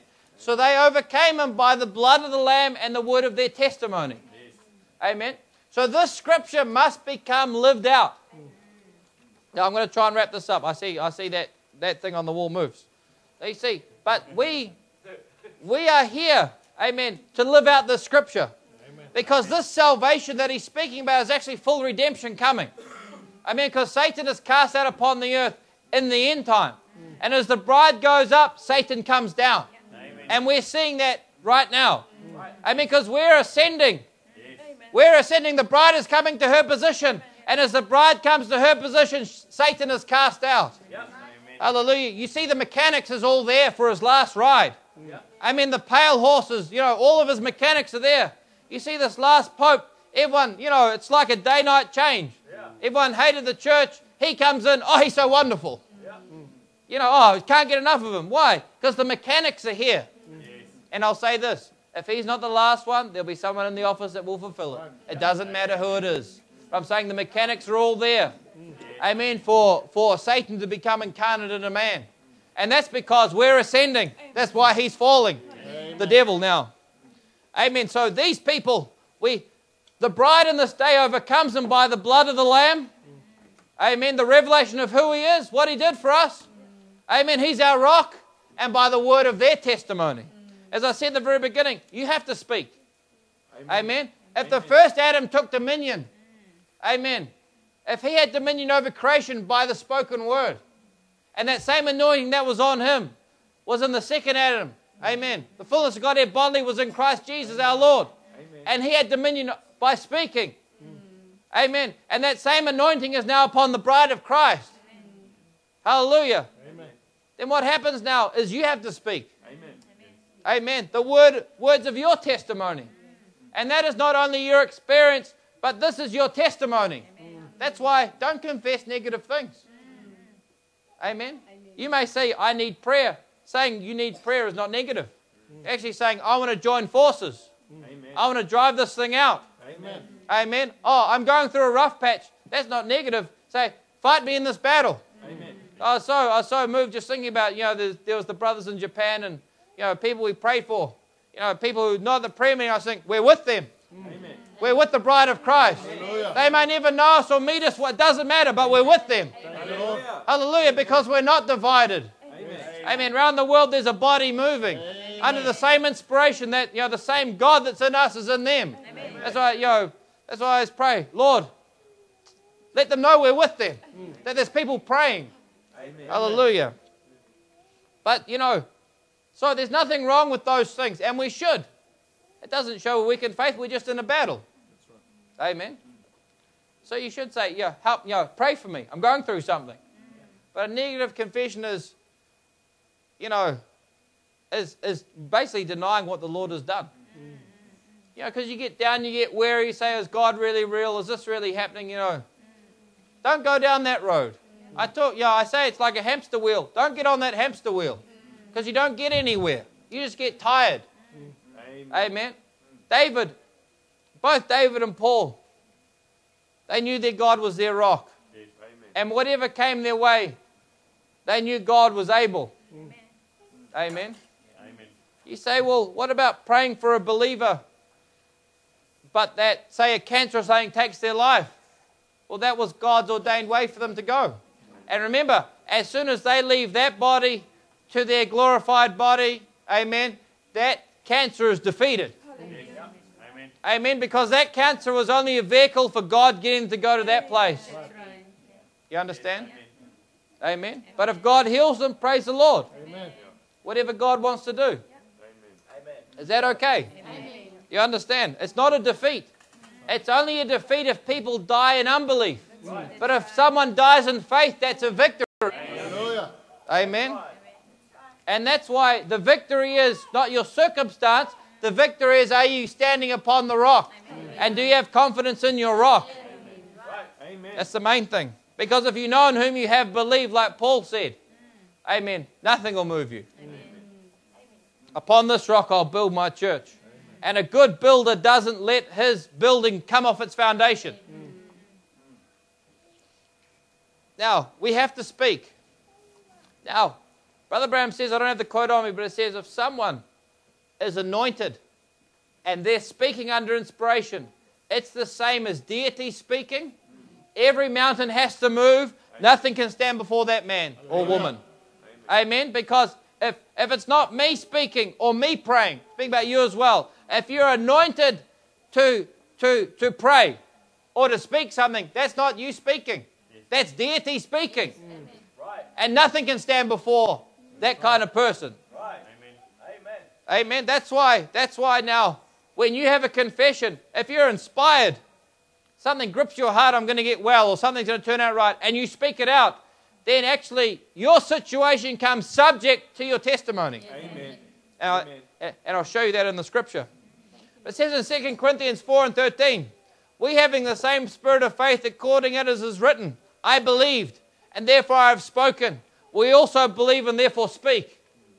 Amen. Because God's looking for a response. Remember, Adam, Jesus, spoken word, everything was under their dominion. The same God is in you. That's what I'm trying to get you to see. You've got to speak to your mountain. Amen. It may not be a literal mountain. It could be sickness. It could be trouble in the family, whatever it is. You've got to speak to your mountain. The enemy may be going toe-to-toe with you. You've got to speak to your enemy. Don't cower. Don't cower to the devil. Amen. Now, there's a story. I won't read it, but I'll just paraphrase it quickly. It's in Behold, the greater than all of them is here in 62. And he speaks of a blind man who comes into the prayer line. And this blind man was a Catholic. And he comes up. Brother Branham sees a vision over him that he can see. And he prays for him and says, "Thus saith the Lord, you're healed." And he goes off. But then he comes back into the prayer line again. And then the guy says to Brother Branham, "I thought you said I was healed." And then Brother Branham says to him, "I thought you said you believed." He says, just go on your way, thanking God you can see. This guy's blind. He's selling pencils on the roadside, all these things. And he says, "Praise the Lord, I'm healed." And selling papers, extra, I can see, the Lord's healed me. People started to make fun of him. 2 weeks later, he's sitting in a barber's chair. Remember, you've got to speak it until you believe it. You understand? Speak it till it anchors down here. Yeah? And so he's sitting in a barber's chair, stone blind, and then the barber's giving him a shave, starts to make fun of him. "I thought you said, you're healed, you're down this meeting." And then he says, "Yeah, praise the Lord, I'm healed." And his eyes came open. And he ran down the street, rejoicing. It took a couple of weeks, you understand? But he spoke it, and eventually his situation came subject to his confession. Amen. Thank you, Lord. Hallelujah. Amen. David and Goliath. Now, I'm just going to maybe mention this, and I'm sorry, time's got away. But David, when he came to Goliath, David didn't have a sword. You understand? But he is speaking now, and the situation of that outcome of that battle was the result of what he said. Amen. Because he said to Goliath, "I'm going to cut your head off." He didn't have a sword. But he says, "I'm going to cut your head off this day." Amen. And what happened? He took Goliath's sword and he cut his head off. Amen. Amen. He killed, he hit him with the stone, and then he jumped on him, cut off his head with Goliath's own sword. And so what happened? What he said came to pass exactly as he said. And I believe because David was walking under the inspiration of God. Amen. Because they all believed, remember Israel there, they all believed that God was a God of war that could fight their battles. They all knew it mentally. But it took someone for it to anchor down in their heart. Amen. And when it anchored down in David's heart, nothing could move David. Amen. You understand? And then now he says this in works as faith expressed. He says, "Why David was no kind of match for him," speaking of Goliath. "With any kind of weapon, he was no match." That's man's shoulders. Speaking of Goliath, he says it was probably 10, 12 foot across. He's probably standing 14, 15 foot high, spear like a weaver's needle, probably 20 foot long, the blade on it maybe 4 foot across.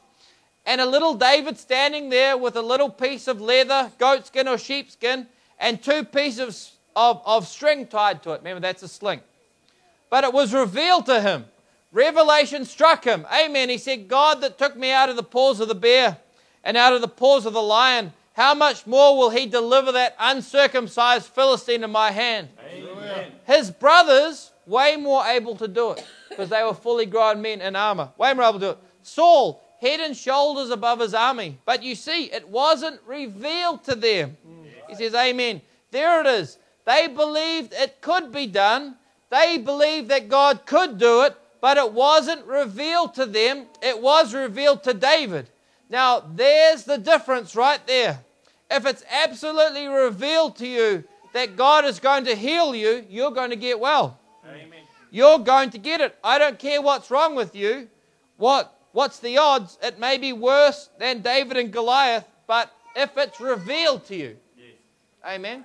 So if it's not in here, not because it excites you, but because it's anchored down in here. Because remember, he said his brothers knew it could be done. Saul knew it could be done, but it was revealed to David. Amen. And because it was revealed to David, he said, I'm going to cut your head off this day. Amen. He didn't care, he didn't have a sword.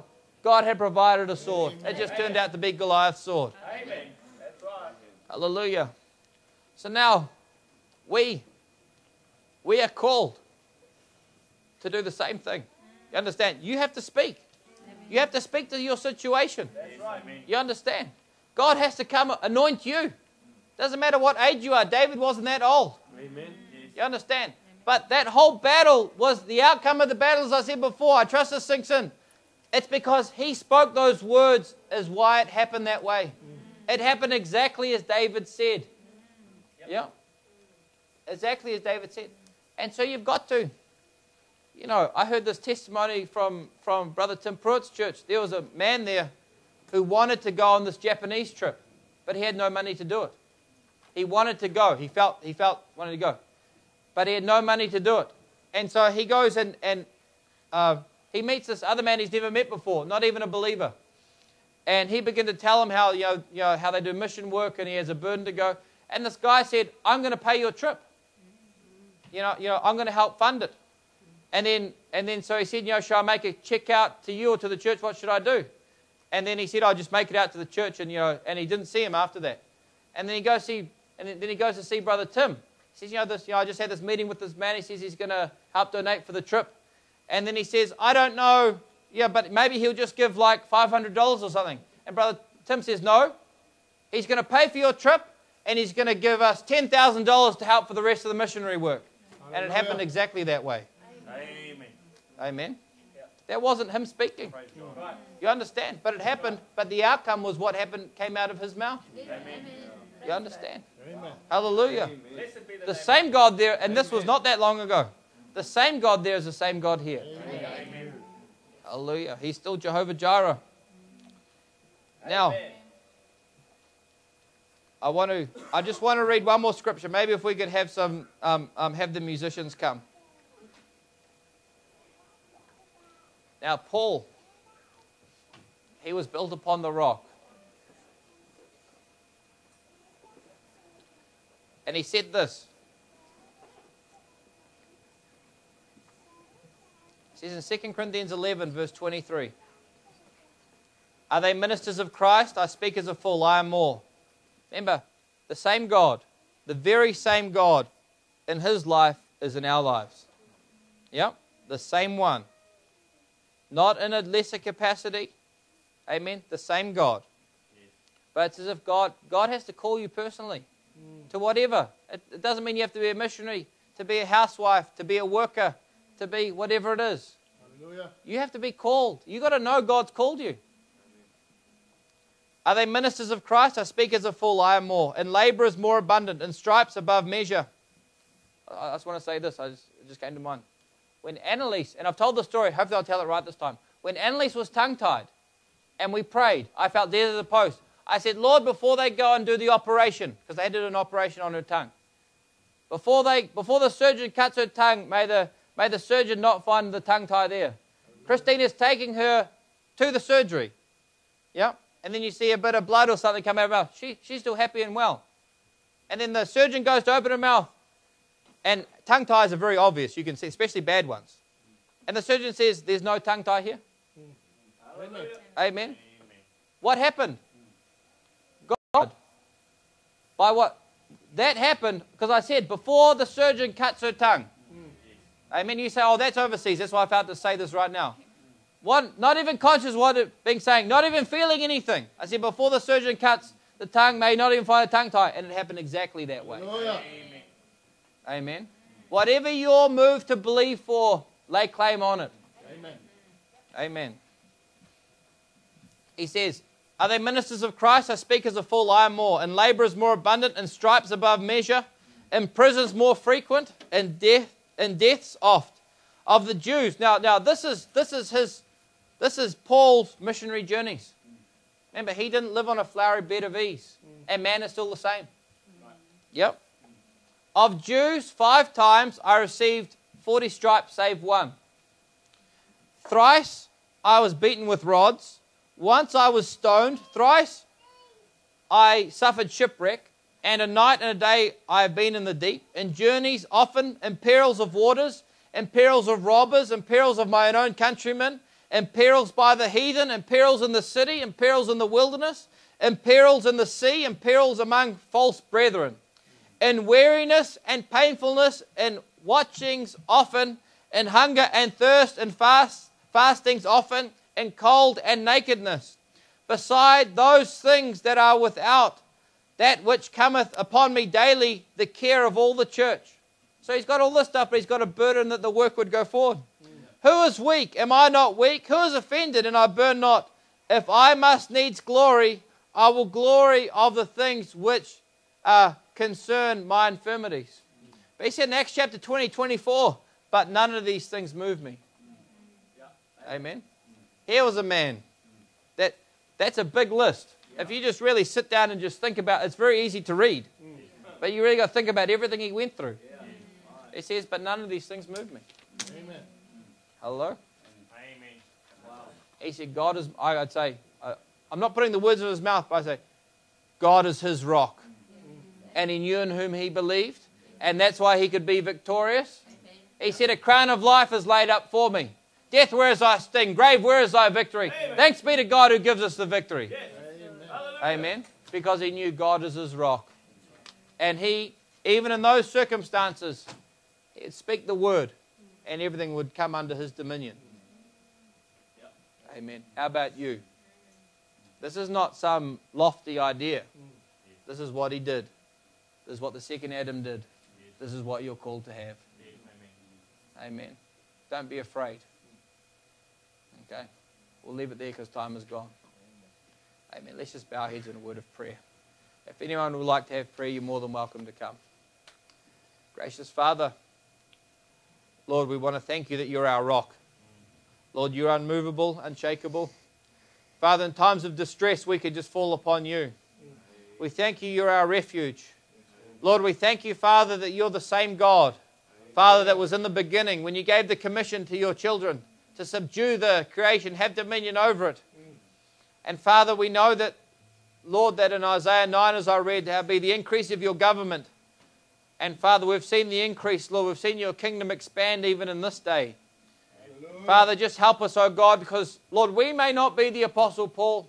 We may not be King David or one of these mighty people of faith, men and women of faith, Lord, that we read about, but you are still the same Jesus. And that's the one we put, Lord, you're the one we put confidence in.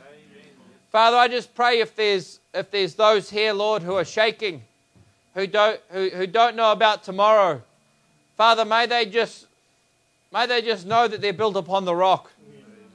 Father, may they know that all is well. And Father, I pray you would give them the testimony like Paul. None of these things move me. Father, grant it for your glory. Lord, I just want to commit everyone here, those who may be streaming into your care. Father, may we not look to these five senses or our own ability, but may we just know that our God is our rock. We praise your mighty name for your great abundant grace upon us. Father, just help us, Lord, to believe all things. And Father, not to waver in our faith. And Father, I pray, Lord, you see the battles that we're going through. Lord, may it just may it just travel from our heads into our hearts. May it be revealed like it was to David. Father, in every situation, Lord, I just want to, Lord, just commit us into your hands. Have your way, Lord, I pray, please, in Jesus Christ's name. Amen. Amen. Amen. Amen. Can we sing that song, Brother Isaac? Amen. Amen. Let's stand, shall we? Yeah.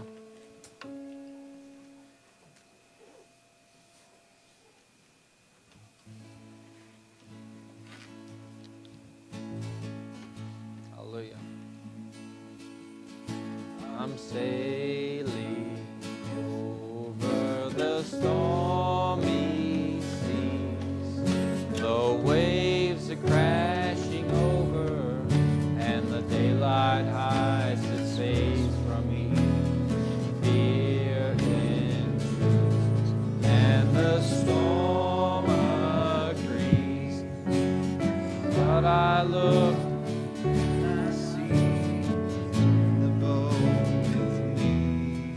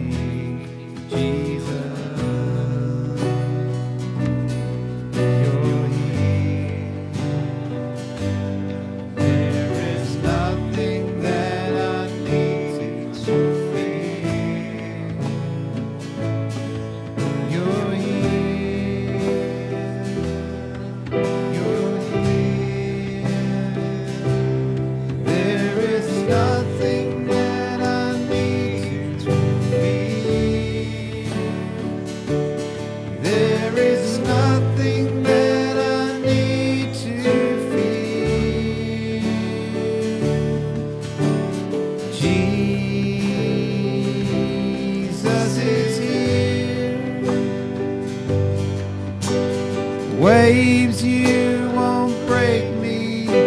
Storm, you won't shake me. Jesus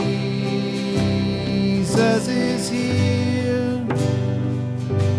Oh, ye tempest, you will all be still. Peace, be still. Peace, be still. Jesus is here. Jesus is here. Waves, you won't break me. Storm, you won't shake me. Jesus is here. Oh, ye tempests, you will all be still. Peace, be still. Peace, be still. Jesus is here. Waves, you won't break me. Storm, you won't shake me. Jesus is here. Oh, ye tempests, you will all be still.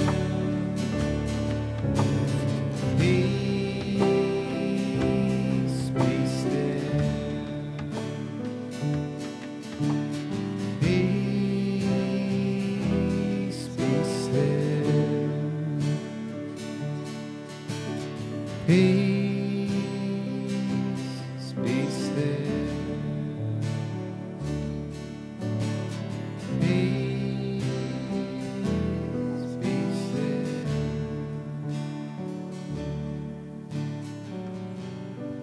Amen. Hallelujah. What's that song? I'm standing on the rock of ages.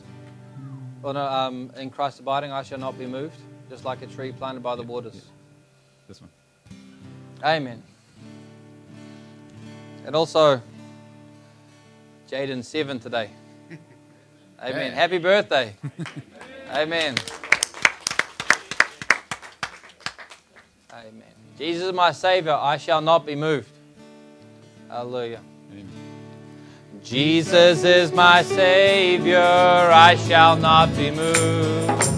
In His love and favor, I shall not be moved. Just like a tree that's planted by the water, I shall not be moved. I shall not be moved. I shall not be moved. Just like a tree that's planted by the waters, I shall not be moved. In my Christ abiding, I shall not be moved. In His love I'm hiding, I shall not be moved. Just like a tree that's planted by the waters, I shall not be moved. I shall not be moved. I shall not be moved. Just like a tree that's planted by the waters, I shall not be moved. If I trust Him ever, I shall not be moved. He will fail me never, I shall not be moved. Just like a tree that's planted by the waters, I shall not be moved.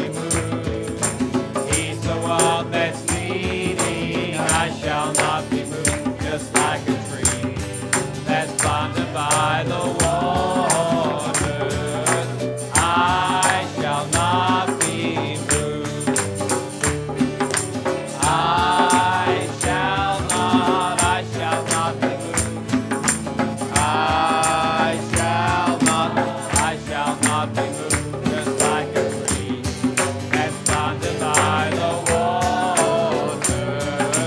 I shall not be moved.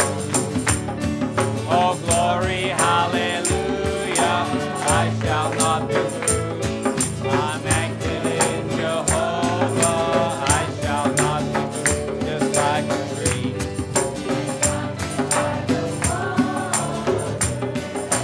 I shall not be moved. Oh, I shall not be moved. I shall not be moved, just like a tree that's planted by the waters. I shall not be moved. Oh, in His love abiding, I shall not be moved. I in Him confiding, I shall not be moved, just like a tree just planted by the waters. I shall not be moved. Oh, I shall not be moved. I shall not be moved, just like a tree that's planted by the water. I shall not be moved. Although hell assail me, I shall not be moved.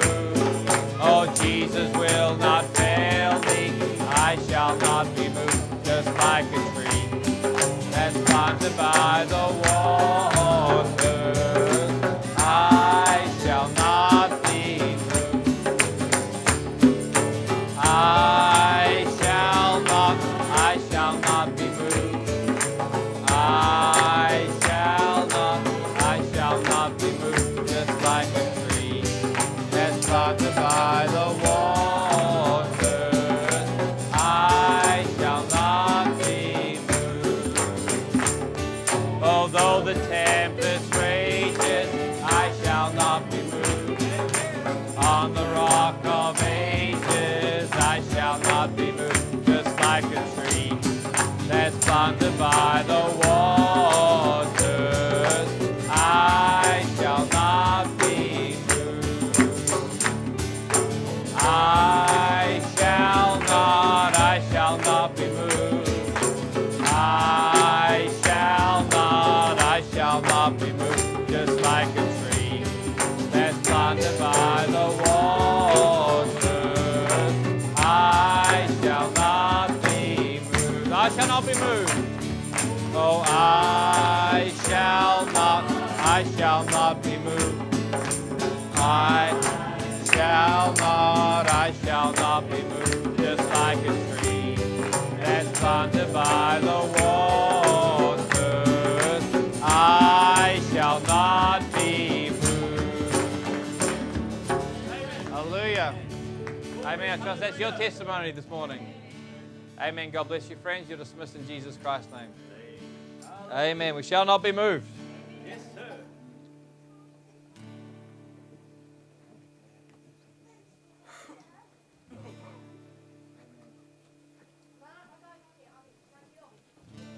Let's just sing. Let's just sing for Jaden. Happy birthday, Jaden. Happy birthday to you.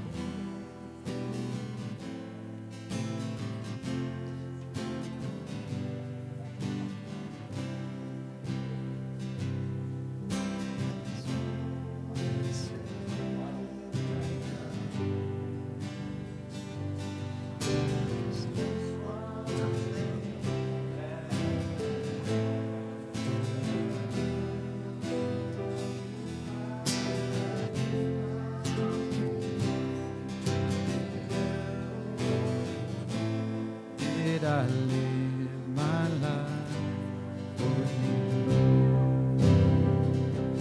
When it's all been said and done, all my treasures will mean nothing. Only what I've sung for love's rewards will stand the test of time. Lord, your mercy is so great that you look beyond the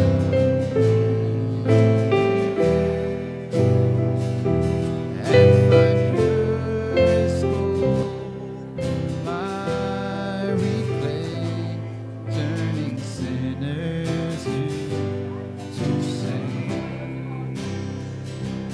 I will always sing your praise here on earth and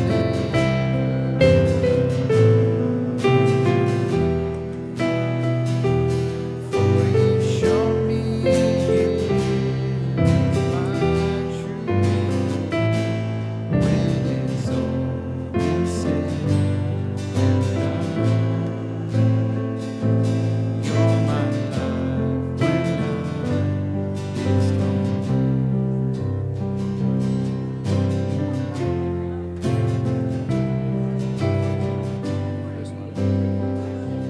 When it's all been said and done, there is just one thing that matters. Did I do my best to live for you? Did I live my life for you? When it's all been said and done, all my treasures will mean nothing. Only what I've done for love's reward will stand the test of time. Lord, your mercy is so great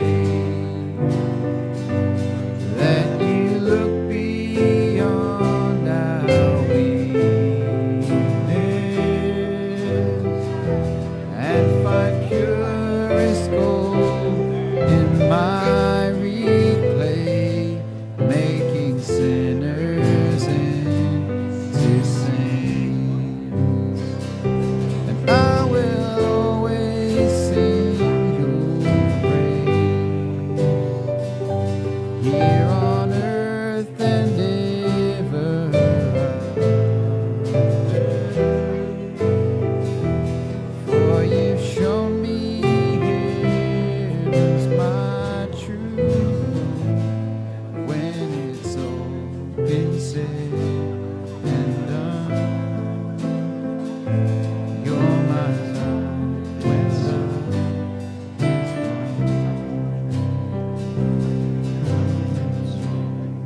is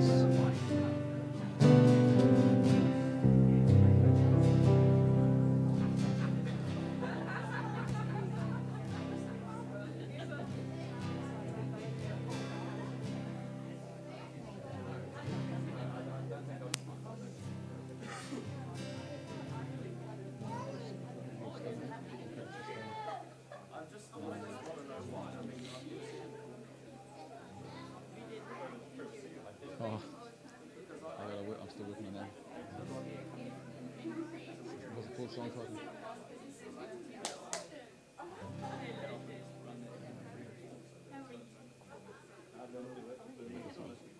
You know this one?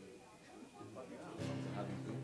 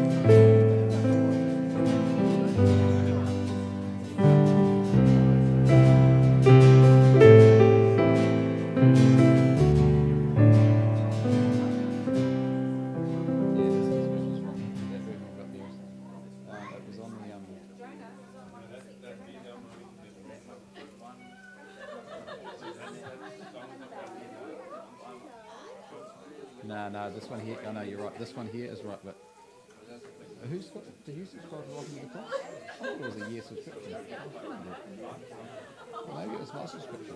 I don't know how long I've got it for though. It was actually pretty dumb because half the songs were just the new songs. There weren't actually many old songs on there, so I don't even know if I'll bother getting it. But I didn't really find it. Yeah, okay, no, I didn't really find it. It had a lot of new songs, just heaps of the new songs which we don't really play. Yeah, and the old ones I could just go onto like one of the. You can just pull them up and then put them into on song that way.